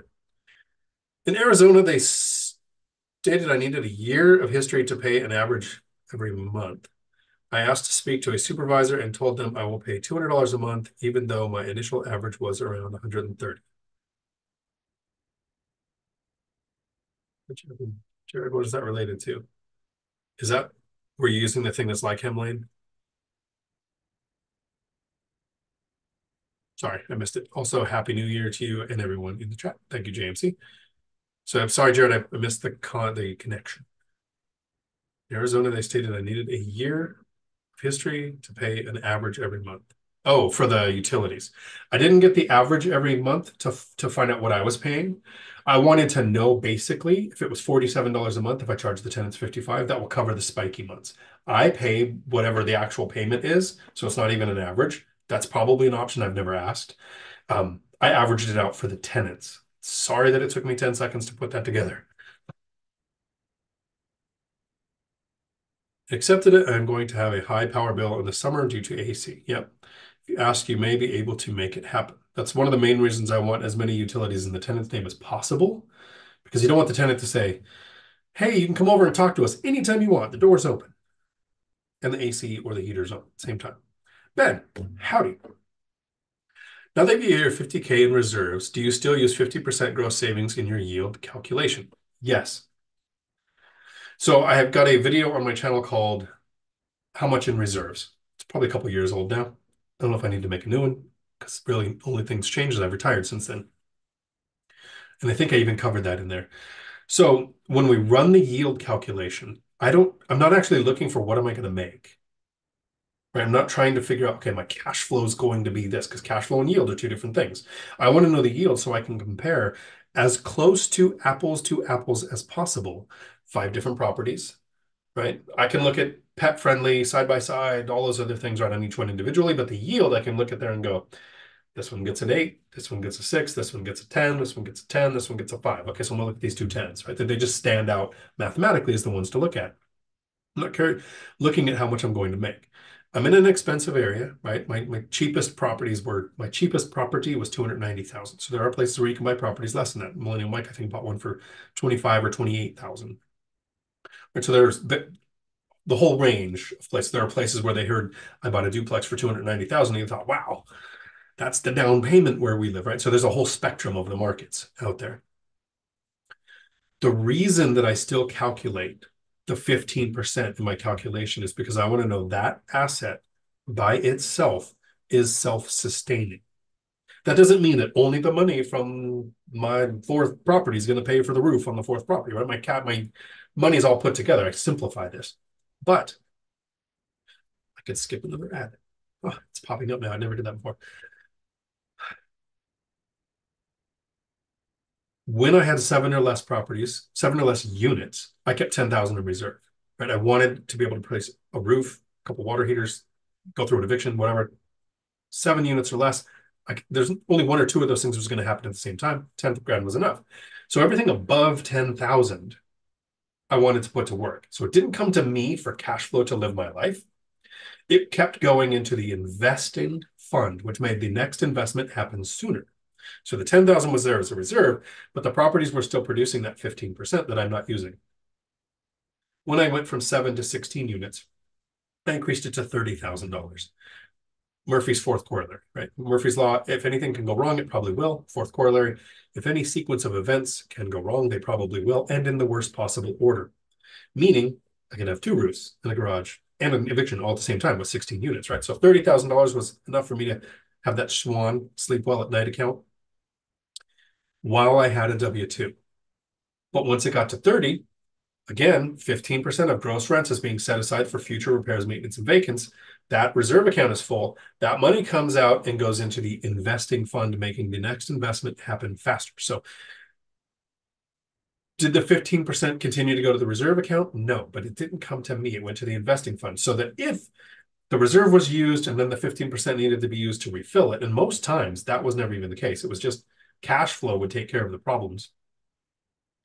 When I retired and I lost the security of the drug that kills dreams, a paycheck, I increased it to 50,000. So that reserve account sits there, 50,000. Any money coming in, well, it's full, is funneled into future investments. So great question. I still calculate the 15%. Matt has over 100 units in his portfolio and he doesn't. So he can look at a deal without having to do that. It's a very different animal, and not never, the less a man makes declarative statements, the less apt he is to look foolish in retrospect. Try not to compare year 10 or 23, like Matt, to year 1 to 5. It was a Tarantino quote, by the way. Wombat Striker. And my chat moved. I guess my question didn't post. Maybe I missed it. I'm very sorry. If I ever miss a question, just repost it. You've seen I read pretty much all the comments, so I don't ever skip questions. For water softeners, some require special types, pellets versus crystals. How would you handle that? Note on lid as an example bag or several, or do you buy it, all of it? I have never used water softeners, and if where I have septic, I don't allow it. Where I have sewer, I don't care. So I don't provide it. Don't know any of my tenants that use it. Have the conversation with tenants that can't use water softeners, can't use flushable wipes. Flushable wipes don't work with septic systems, and if they're found in there, the tenant is responsible for all maintenance and repairs caused by it. Yeah, so maybe know what's local, know what's required, know if it's normal, right? I think that there are some towns that have water issues and use totally different filtering systems that are used or whatever. It's not a Washington thing. Our problem here is that there's too much water. We don't have a drought, and currently we don't have bad water because it's filtered so fast with the rain. Jada. Sorry, I meant to say use your credit card points to cash out for cash or redeem for travel points, which most cards multiply the points for when you redeem the points and use them for travel. Yeah, so I'll use the card for points, but I've never used it to purchase a house. I've used it for everything else. All done roofing. Traveling home now. Travel safe. Glad you made it. Roofing sucks. My brother roofs his own roofs because, and I've said this in videos before, he can't stand the one thing roofers are proud of. So he does it all himself. And weirdly, every time he's roofed, I'm invited over and I end up carrying roofing crap up a ladder for him. Figure I'd learned my lesson. Stephen, howdy. FHA is your last resort in almost all cases, Ninja Advantage. Thank you. It is for your primary residence. Rob, howdy. Dion's to blame for me buying a jet ski, or at least that's the story I'm sticking with. So who said this about a boat? It was in a chat on one rental at a time. Um, Being retired, I could go and buy a boat. Totally, just go buy it all cash. I'd rather rent one. So yes, I can own a jet ski. I'd rather rent one. Rob's probably referring to the video that I did on Cleellum Lake when I was staying at Beth Traverso's vacation rental, which everybody should check out. I should put a link in the chat below. Rented a jet ski, went out there and did a video on why the affordability index is flawed. Nobody listened to me. Tiffany, howdy. Demoted down to the president, and we had to create the position, create the vice presidents for the other things. I had a couple of ideas that exponentially exploded the growth of the CDL school. So I got demoted down to president. I like teaching. I was happy in the truck. But apparently I'm okay at talking to people. So I'd go on base and into prisons and I'd give presentations. And there's a video on my channel where you can see why your resume is not working. That video, that concept exploded the growth of our school. And then I developed a nonprofit called TPS, Transportation Placement Services, for all the non-driving positions in trucking. Every trucking company has HR, IT, operations, logistics, warehouse, every position you can imagine that nobody's applying for because you don't think of going to work in IT for Pepsi. But Pepsi employs 151,000 more people than the state of Washington does. And how many people do you think in Washington want to work for the state? Right. So there's all of those non-driving positions. So I had these ideas, created a nonprofit, and somehow when a company starts making a bunch of money, they make you the boss. And I was happy in the truck. KS, howdy. Would you still put an offer on a property that is pending? Yes, I actually had a conversation with a friend like a week ago who's under contract on a property now, different one than we were talking about. So I should reach out to him, ask him how it's going. I'll do that later. Because he had his home inspection, helped him look at that. He's buying primary, not house hack, just get on the property ladder, not making an investment, buying a home.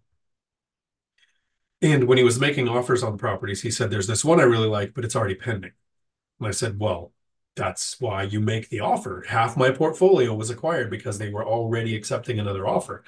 Don't send an email saying, well, I'd pay 400,000 for it. Send a docu-signed offer from your agent saying, look, this is the offer. They're already pending.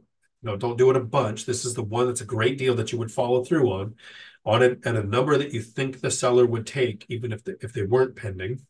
Right. So if it's brand new on the market, don't make a lowball offer. But if it's been on the market for 100 days and they just went pending, I'd make your lowball offer. Half my portfolio was acquired by being in second position. So yeah, I would. Clear communication with your agent, make sure they're okay with it. And if they're not, you find a new agent. Doesn't mean that's a bad person. It just means that you have a strategy they don't want to use. Franco, howdy. Is there PMI on owner-occupied conventional loans? Yes, if you put less than 20% down. However, not all lenders are made the same. In 1999 or 2000, when I purchased my first house, years before I was an investor, right? I was just buying like my friend, house with picket fence to raise the kids in, before the tragedy that happened in the rest of that experience, not the house, the marriage. I'm not bitter. We got an owner-occupied conventional loan, zero down, no PMI, walked away from the closing table with a check for $1,200. Catch, adjustable rate mortgage. So learned my lesson, and it was 105% levered. So we wrapped the closing costs. into the loan. Like, so those products exist every now and then. There's first-time home buyer incentive programs where Bank of America was given $17,000. That California had that recent one where they contributed towards the down payment. So you want to talk to lenders about what's available, what you qualify for. And mortgage insurance from some lenders I've heard is at 5 or 10 or 15%. So it's not always 20. That's kind of the standard, right? And you can't have a standard unless there's exceptions.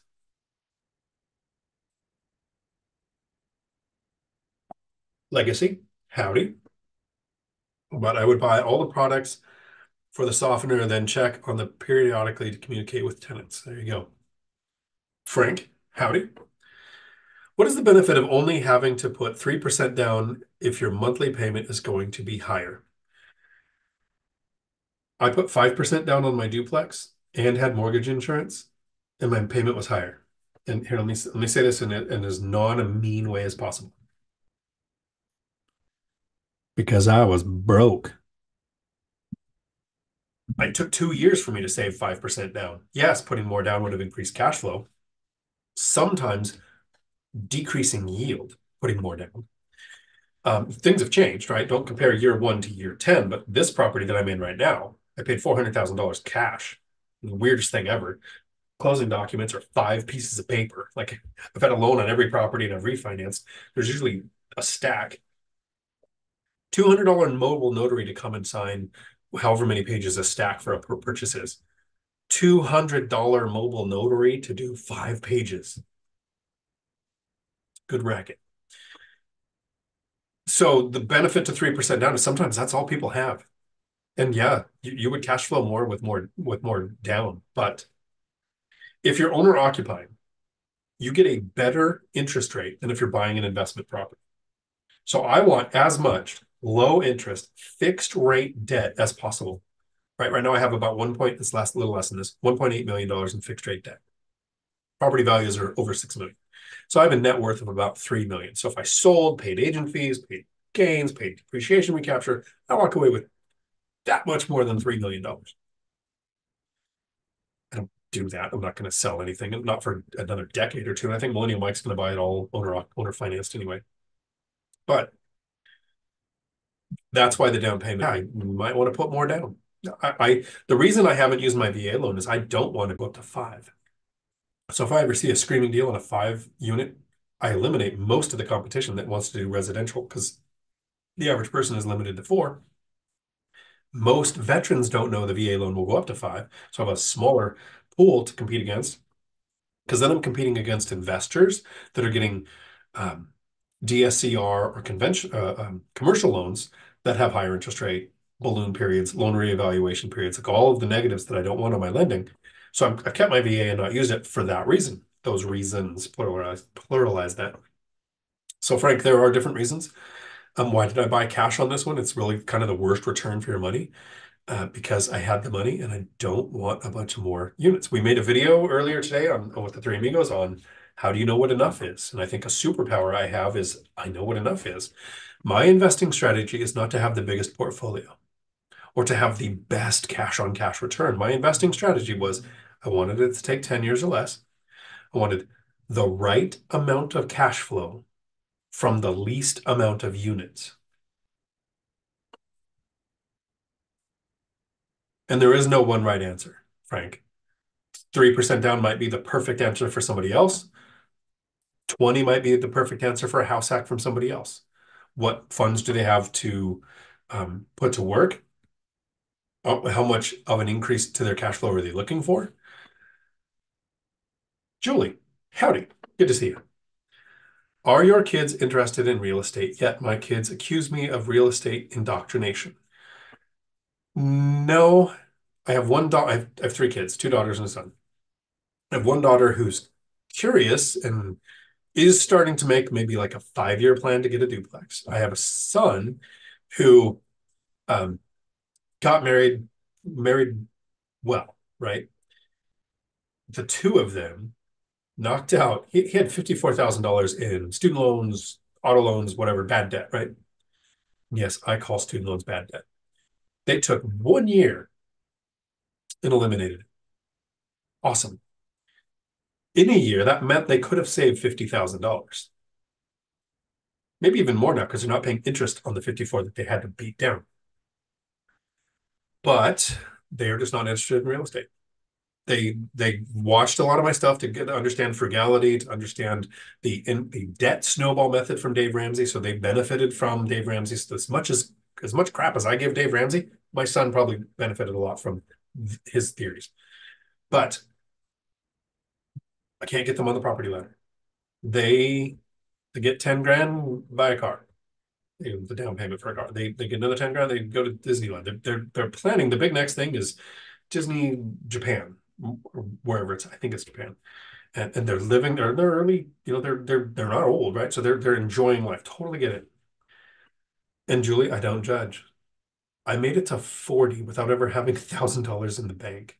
Never thinking about money, basically putting the control in my spouse's hands, which was a break. It's kind of like I ran a martial arts studio in California when my kids were young. And if they were interested, they can come and participate, but they were never like students. They were forced in on them.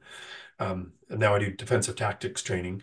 And my son was on the wrestling team and my daughters were in gymnastics. So like whatever their interests are, I encourage. I'm not trying to direct them.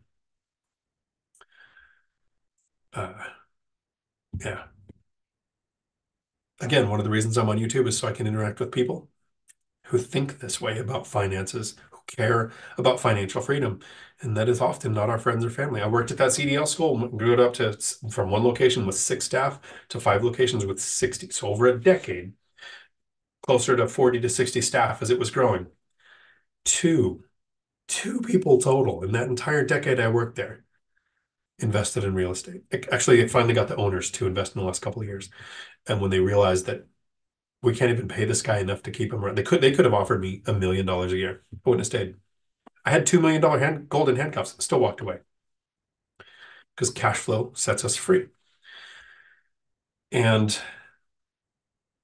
so, yeah, Jewel, do I hope my kids get in? Yes. Do I tell my kids often that when I'm 75, I'm going to marry an 18-year-old, they get everything, so my kids' inheritance is not going to be a retirement coming from me dying, so that they're motivated to go do it on their own? Yes. But no, not interested. Not making moves yet. Ninja, thanks for wrenching the chat. Thank you. Franzo, what's your thoughts on rentals in HOA communities? I will not own in an HOA. I own one in an HOA because I bought a house before I was an investor. I hate it. I, this is an overshare. Sorry for the overshare.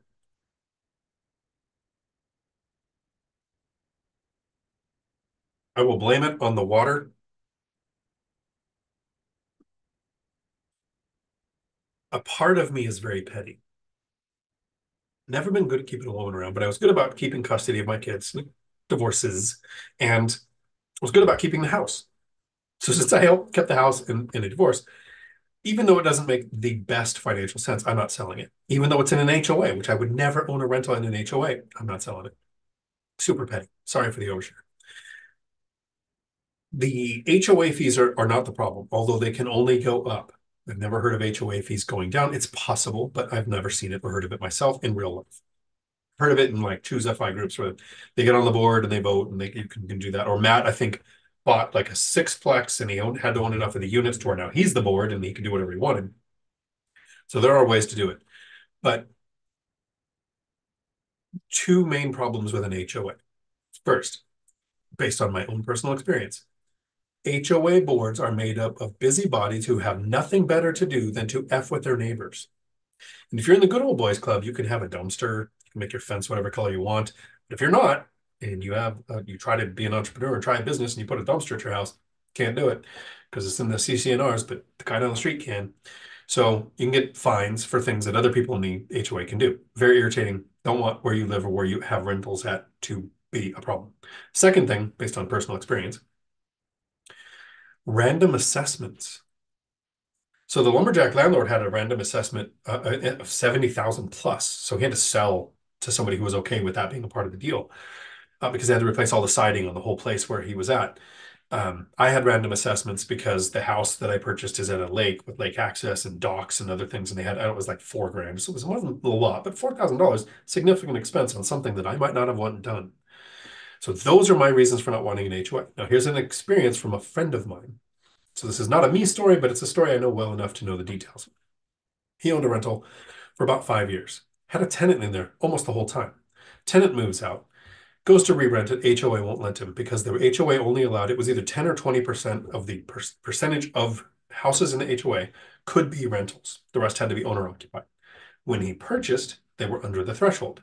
In the 5 years of that tenant living there, the HOA had let it go above the threshold. So anytime a tenant moved out, that landlord had three options: leave it vacant, move into it, or sell it. All kinds of reasons why HOAs don't make sense. Now, there are people who prefer to invest in HOAs, who have the time to go and desire to get on the board and to impact the HOA. Sure. Can the strategy work? Absolutely. Is it a strategy I will do? No.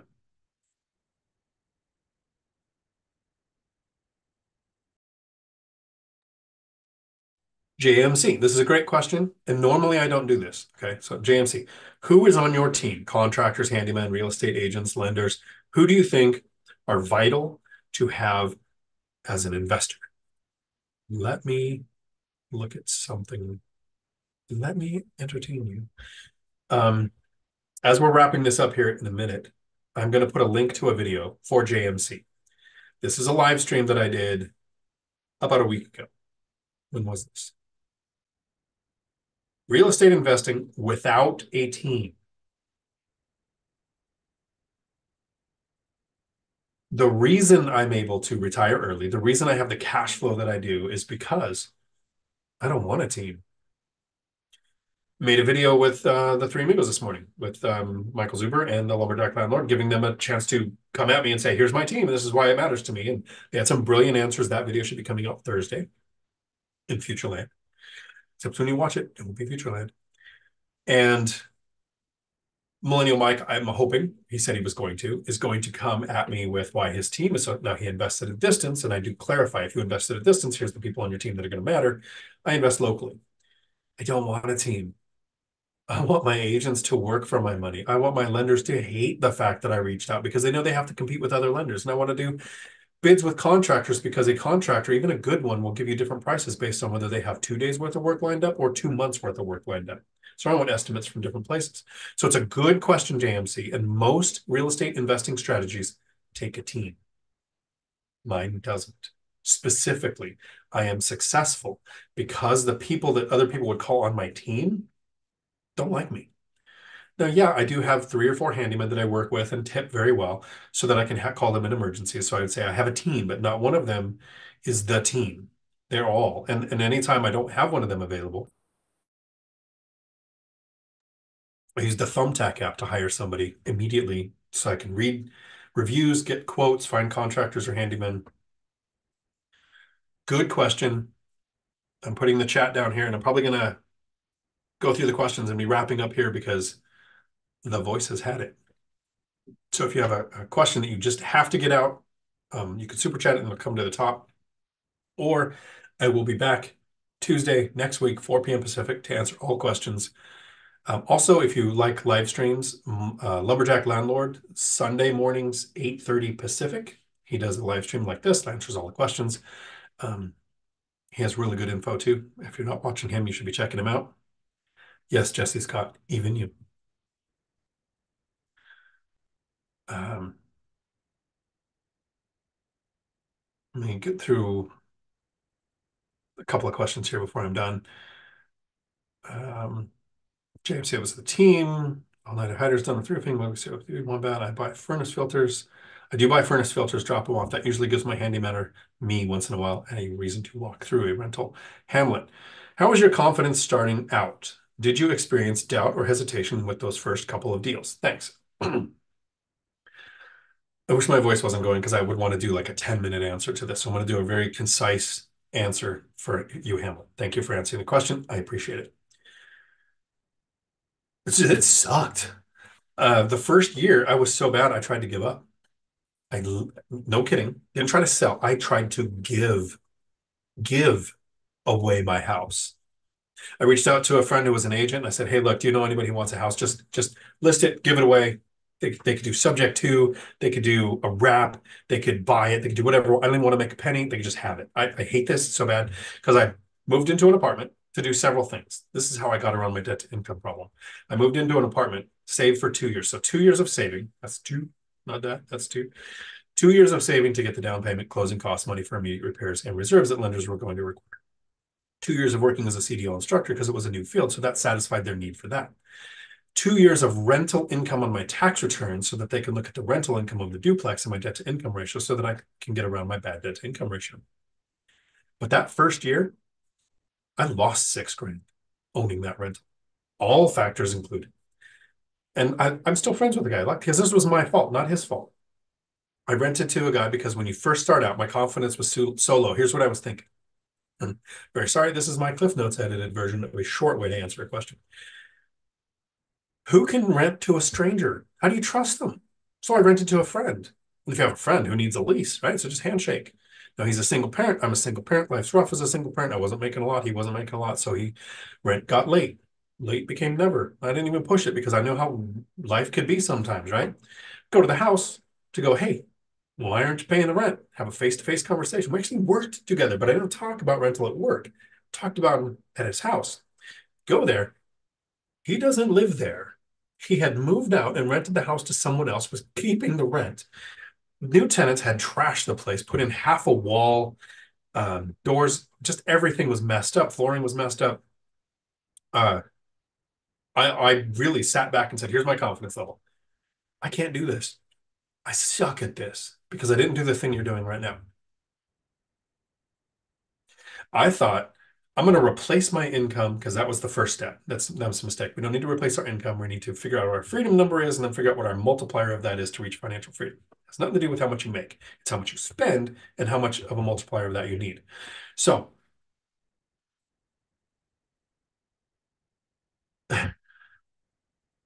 I was going to do that with no education at all. Sounds smart, right?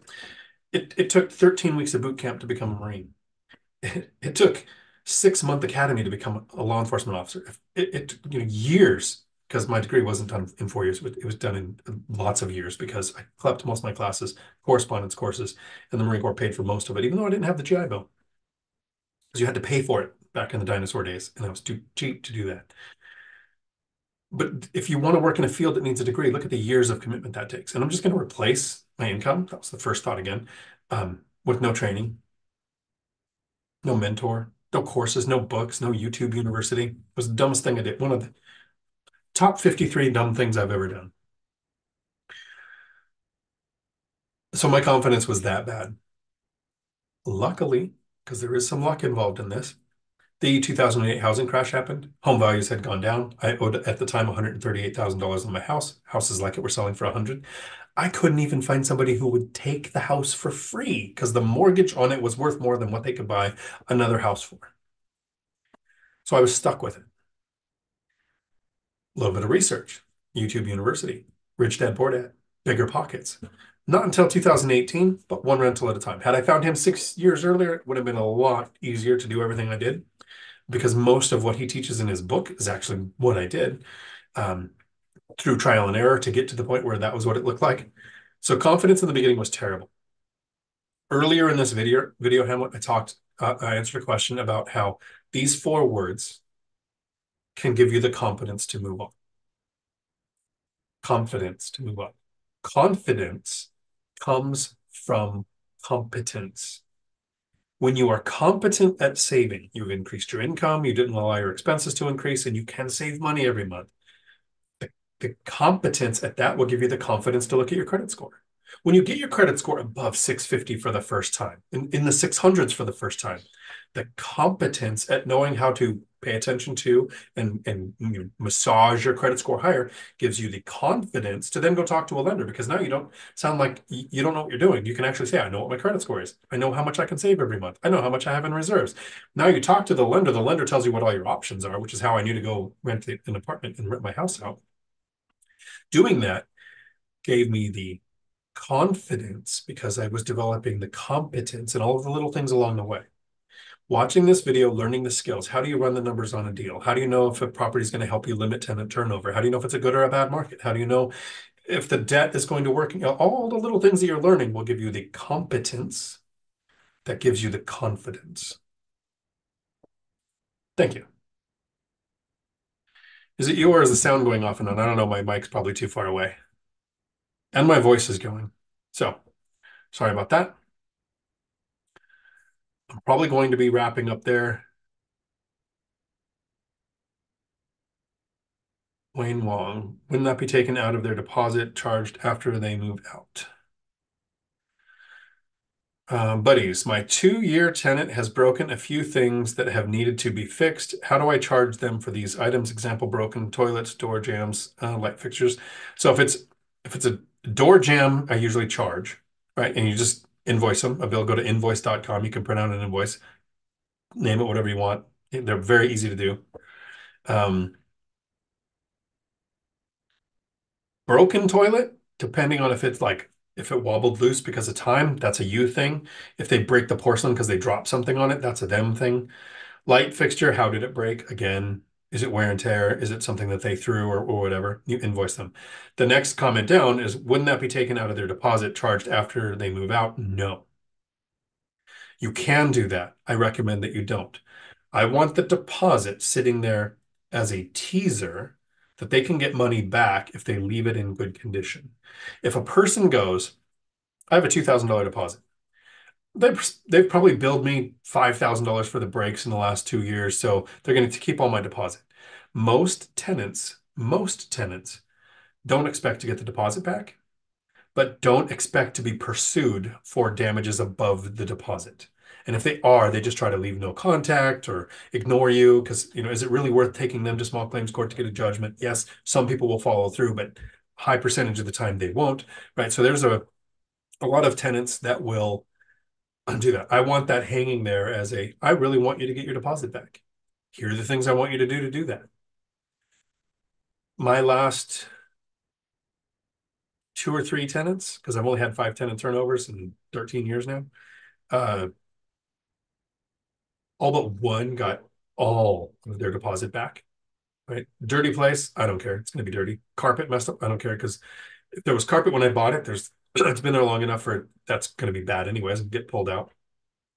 I do have a tenant who has broken doors and not the jams, the doors, and she put tape over it. And I offered to replace them and then bill her. And she said no, that kids would just break them again. So when she moves out, she said, take it out of the deposit. I'm like, well, if it's safe, clean, and functional, I don't care. It just looks weird. I don't live there. You live there. So yeah, buddies, I would invoice them. You have a lease, right? In the lease somewhere, there should be a damages clause that the tenant is responsible for certain things.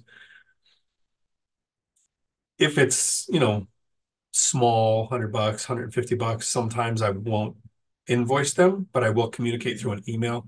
Here's the expense of this thing. And then maybe not pursue for payment so that if it becomes a recurring thing, you can then pursue. Christine, howdy. Happy New Year.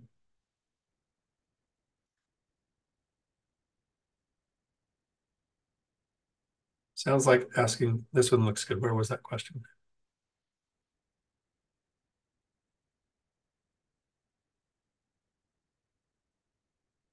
Happened after I moved the microphone. Yeah, I probably messed the microphone up.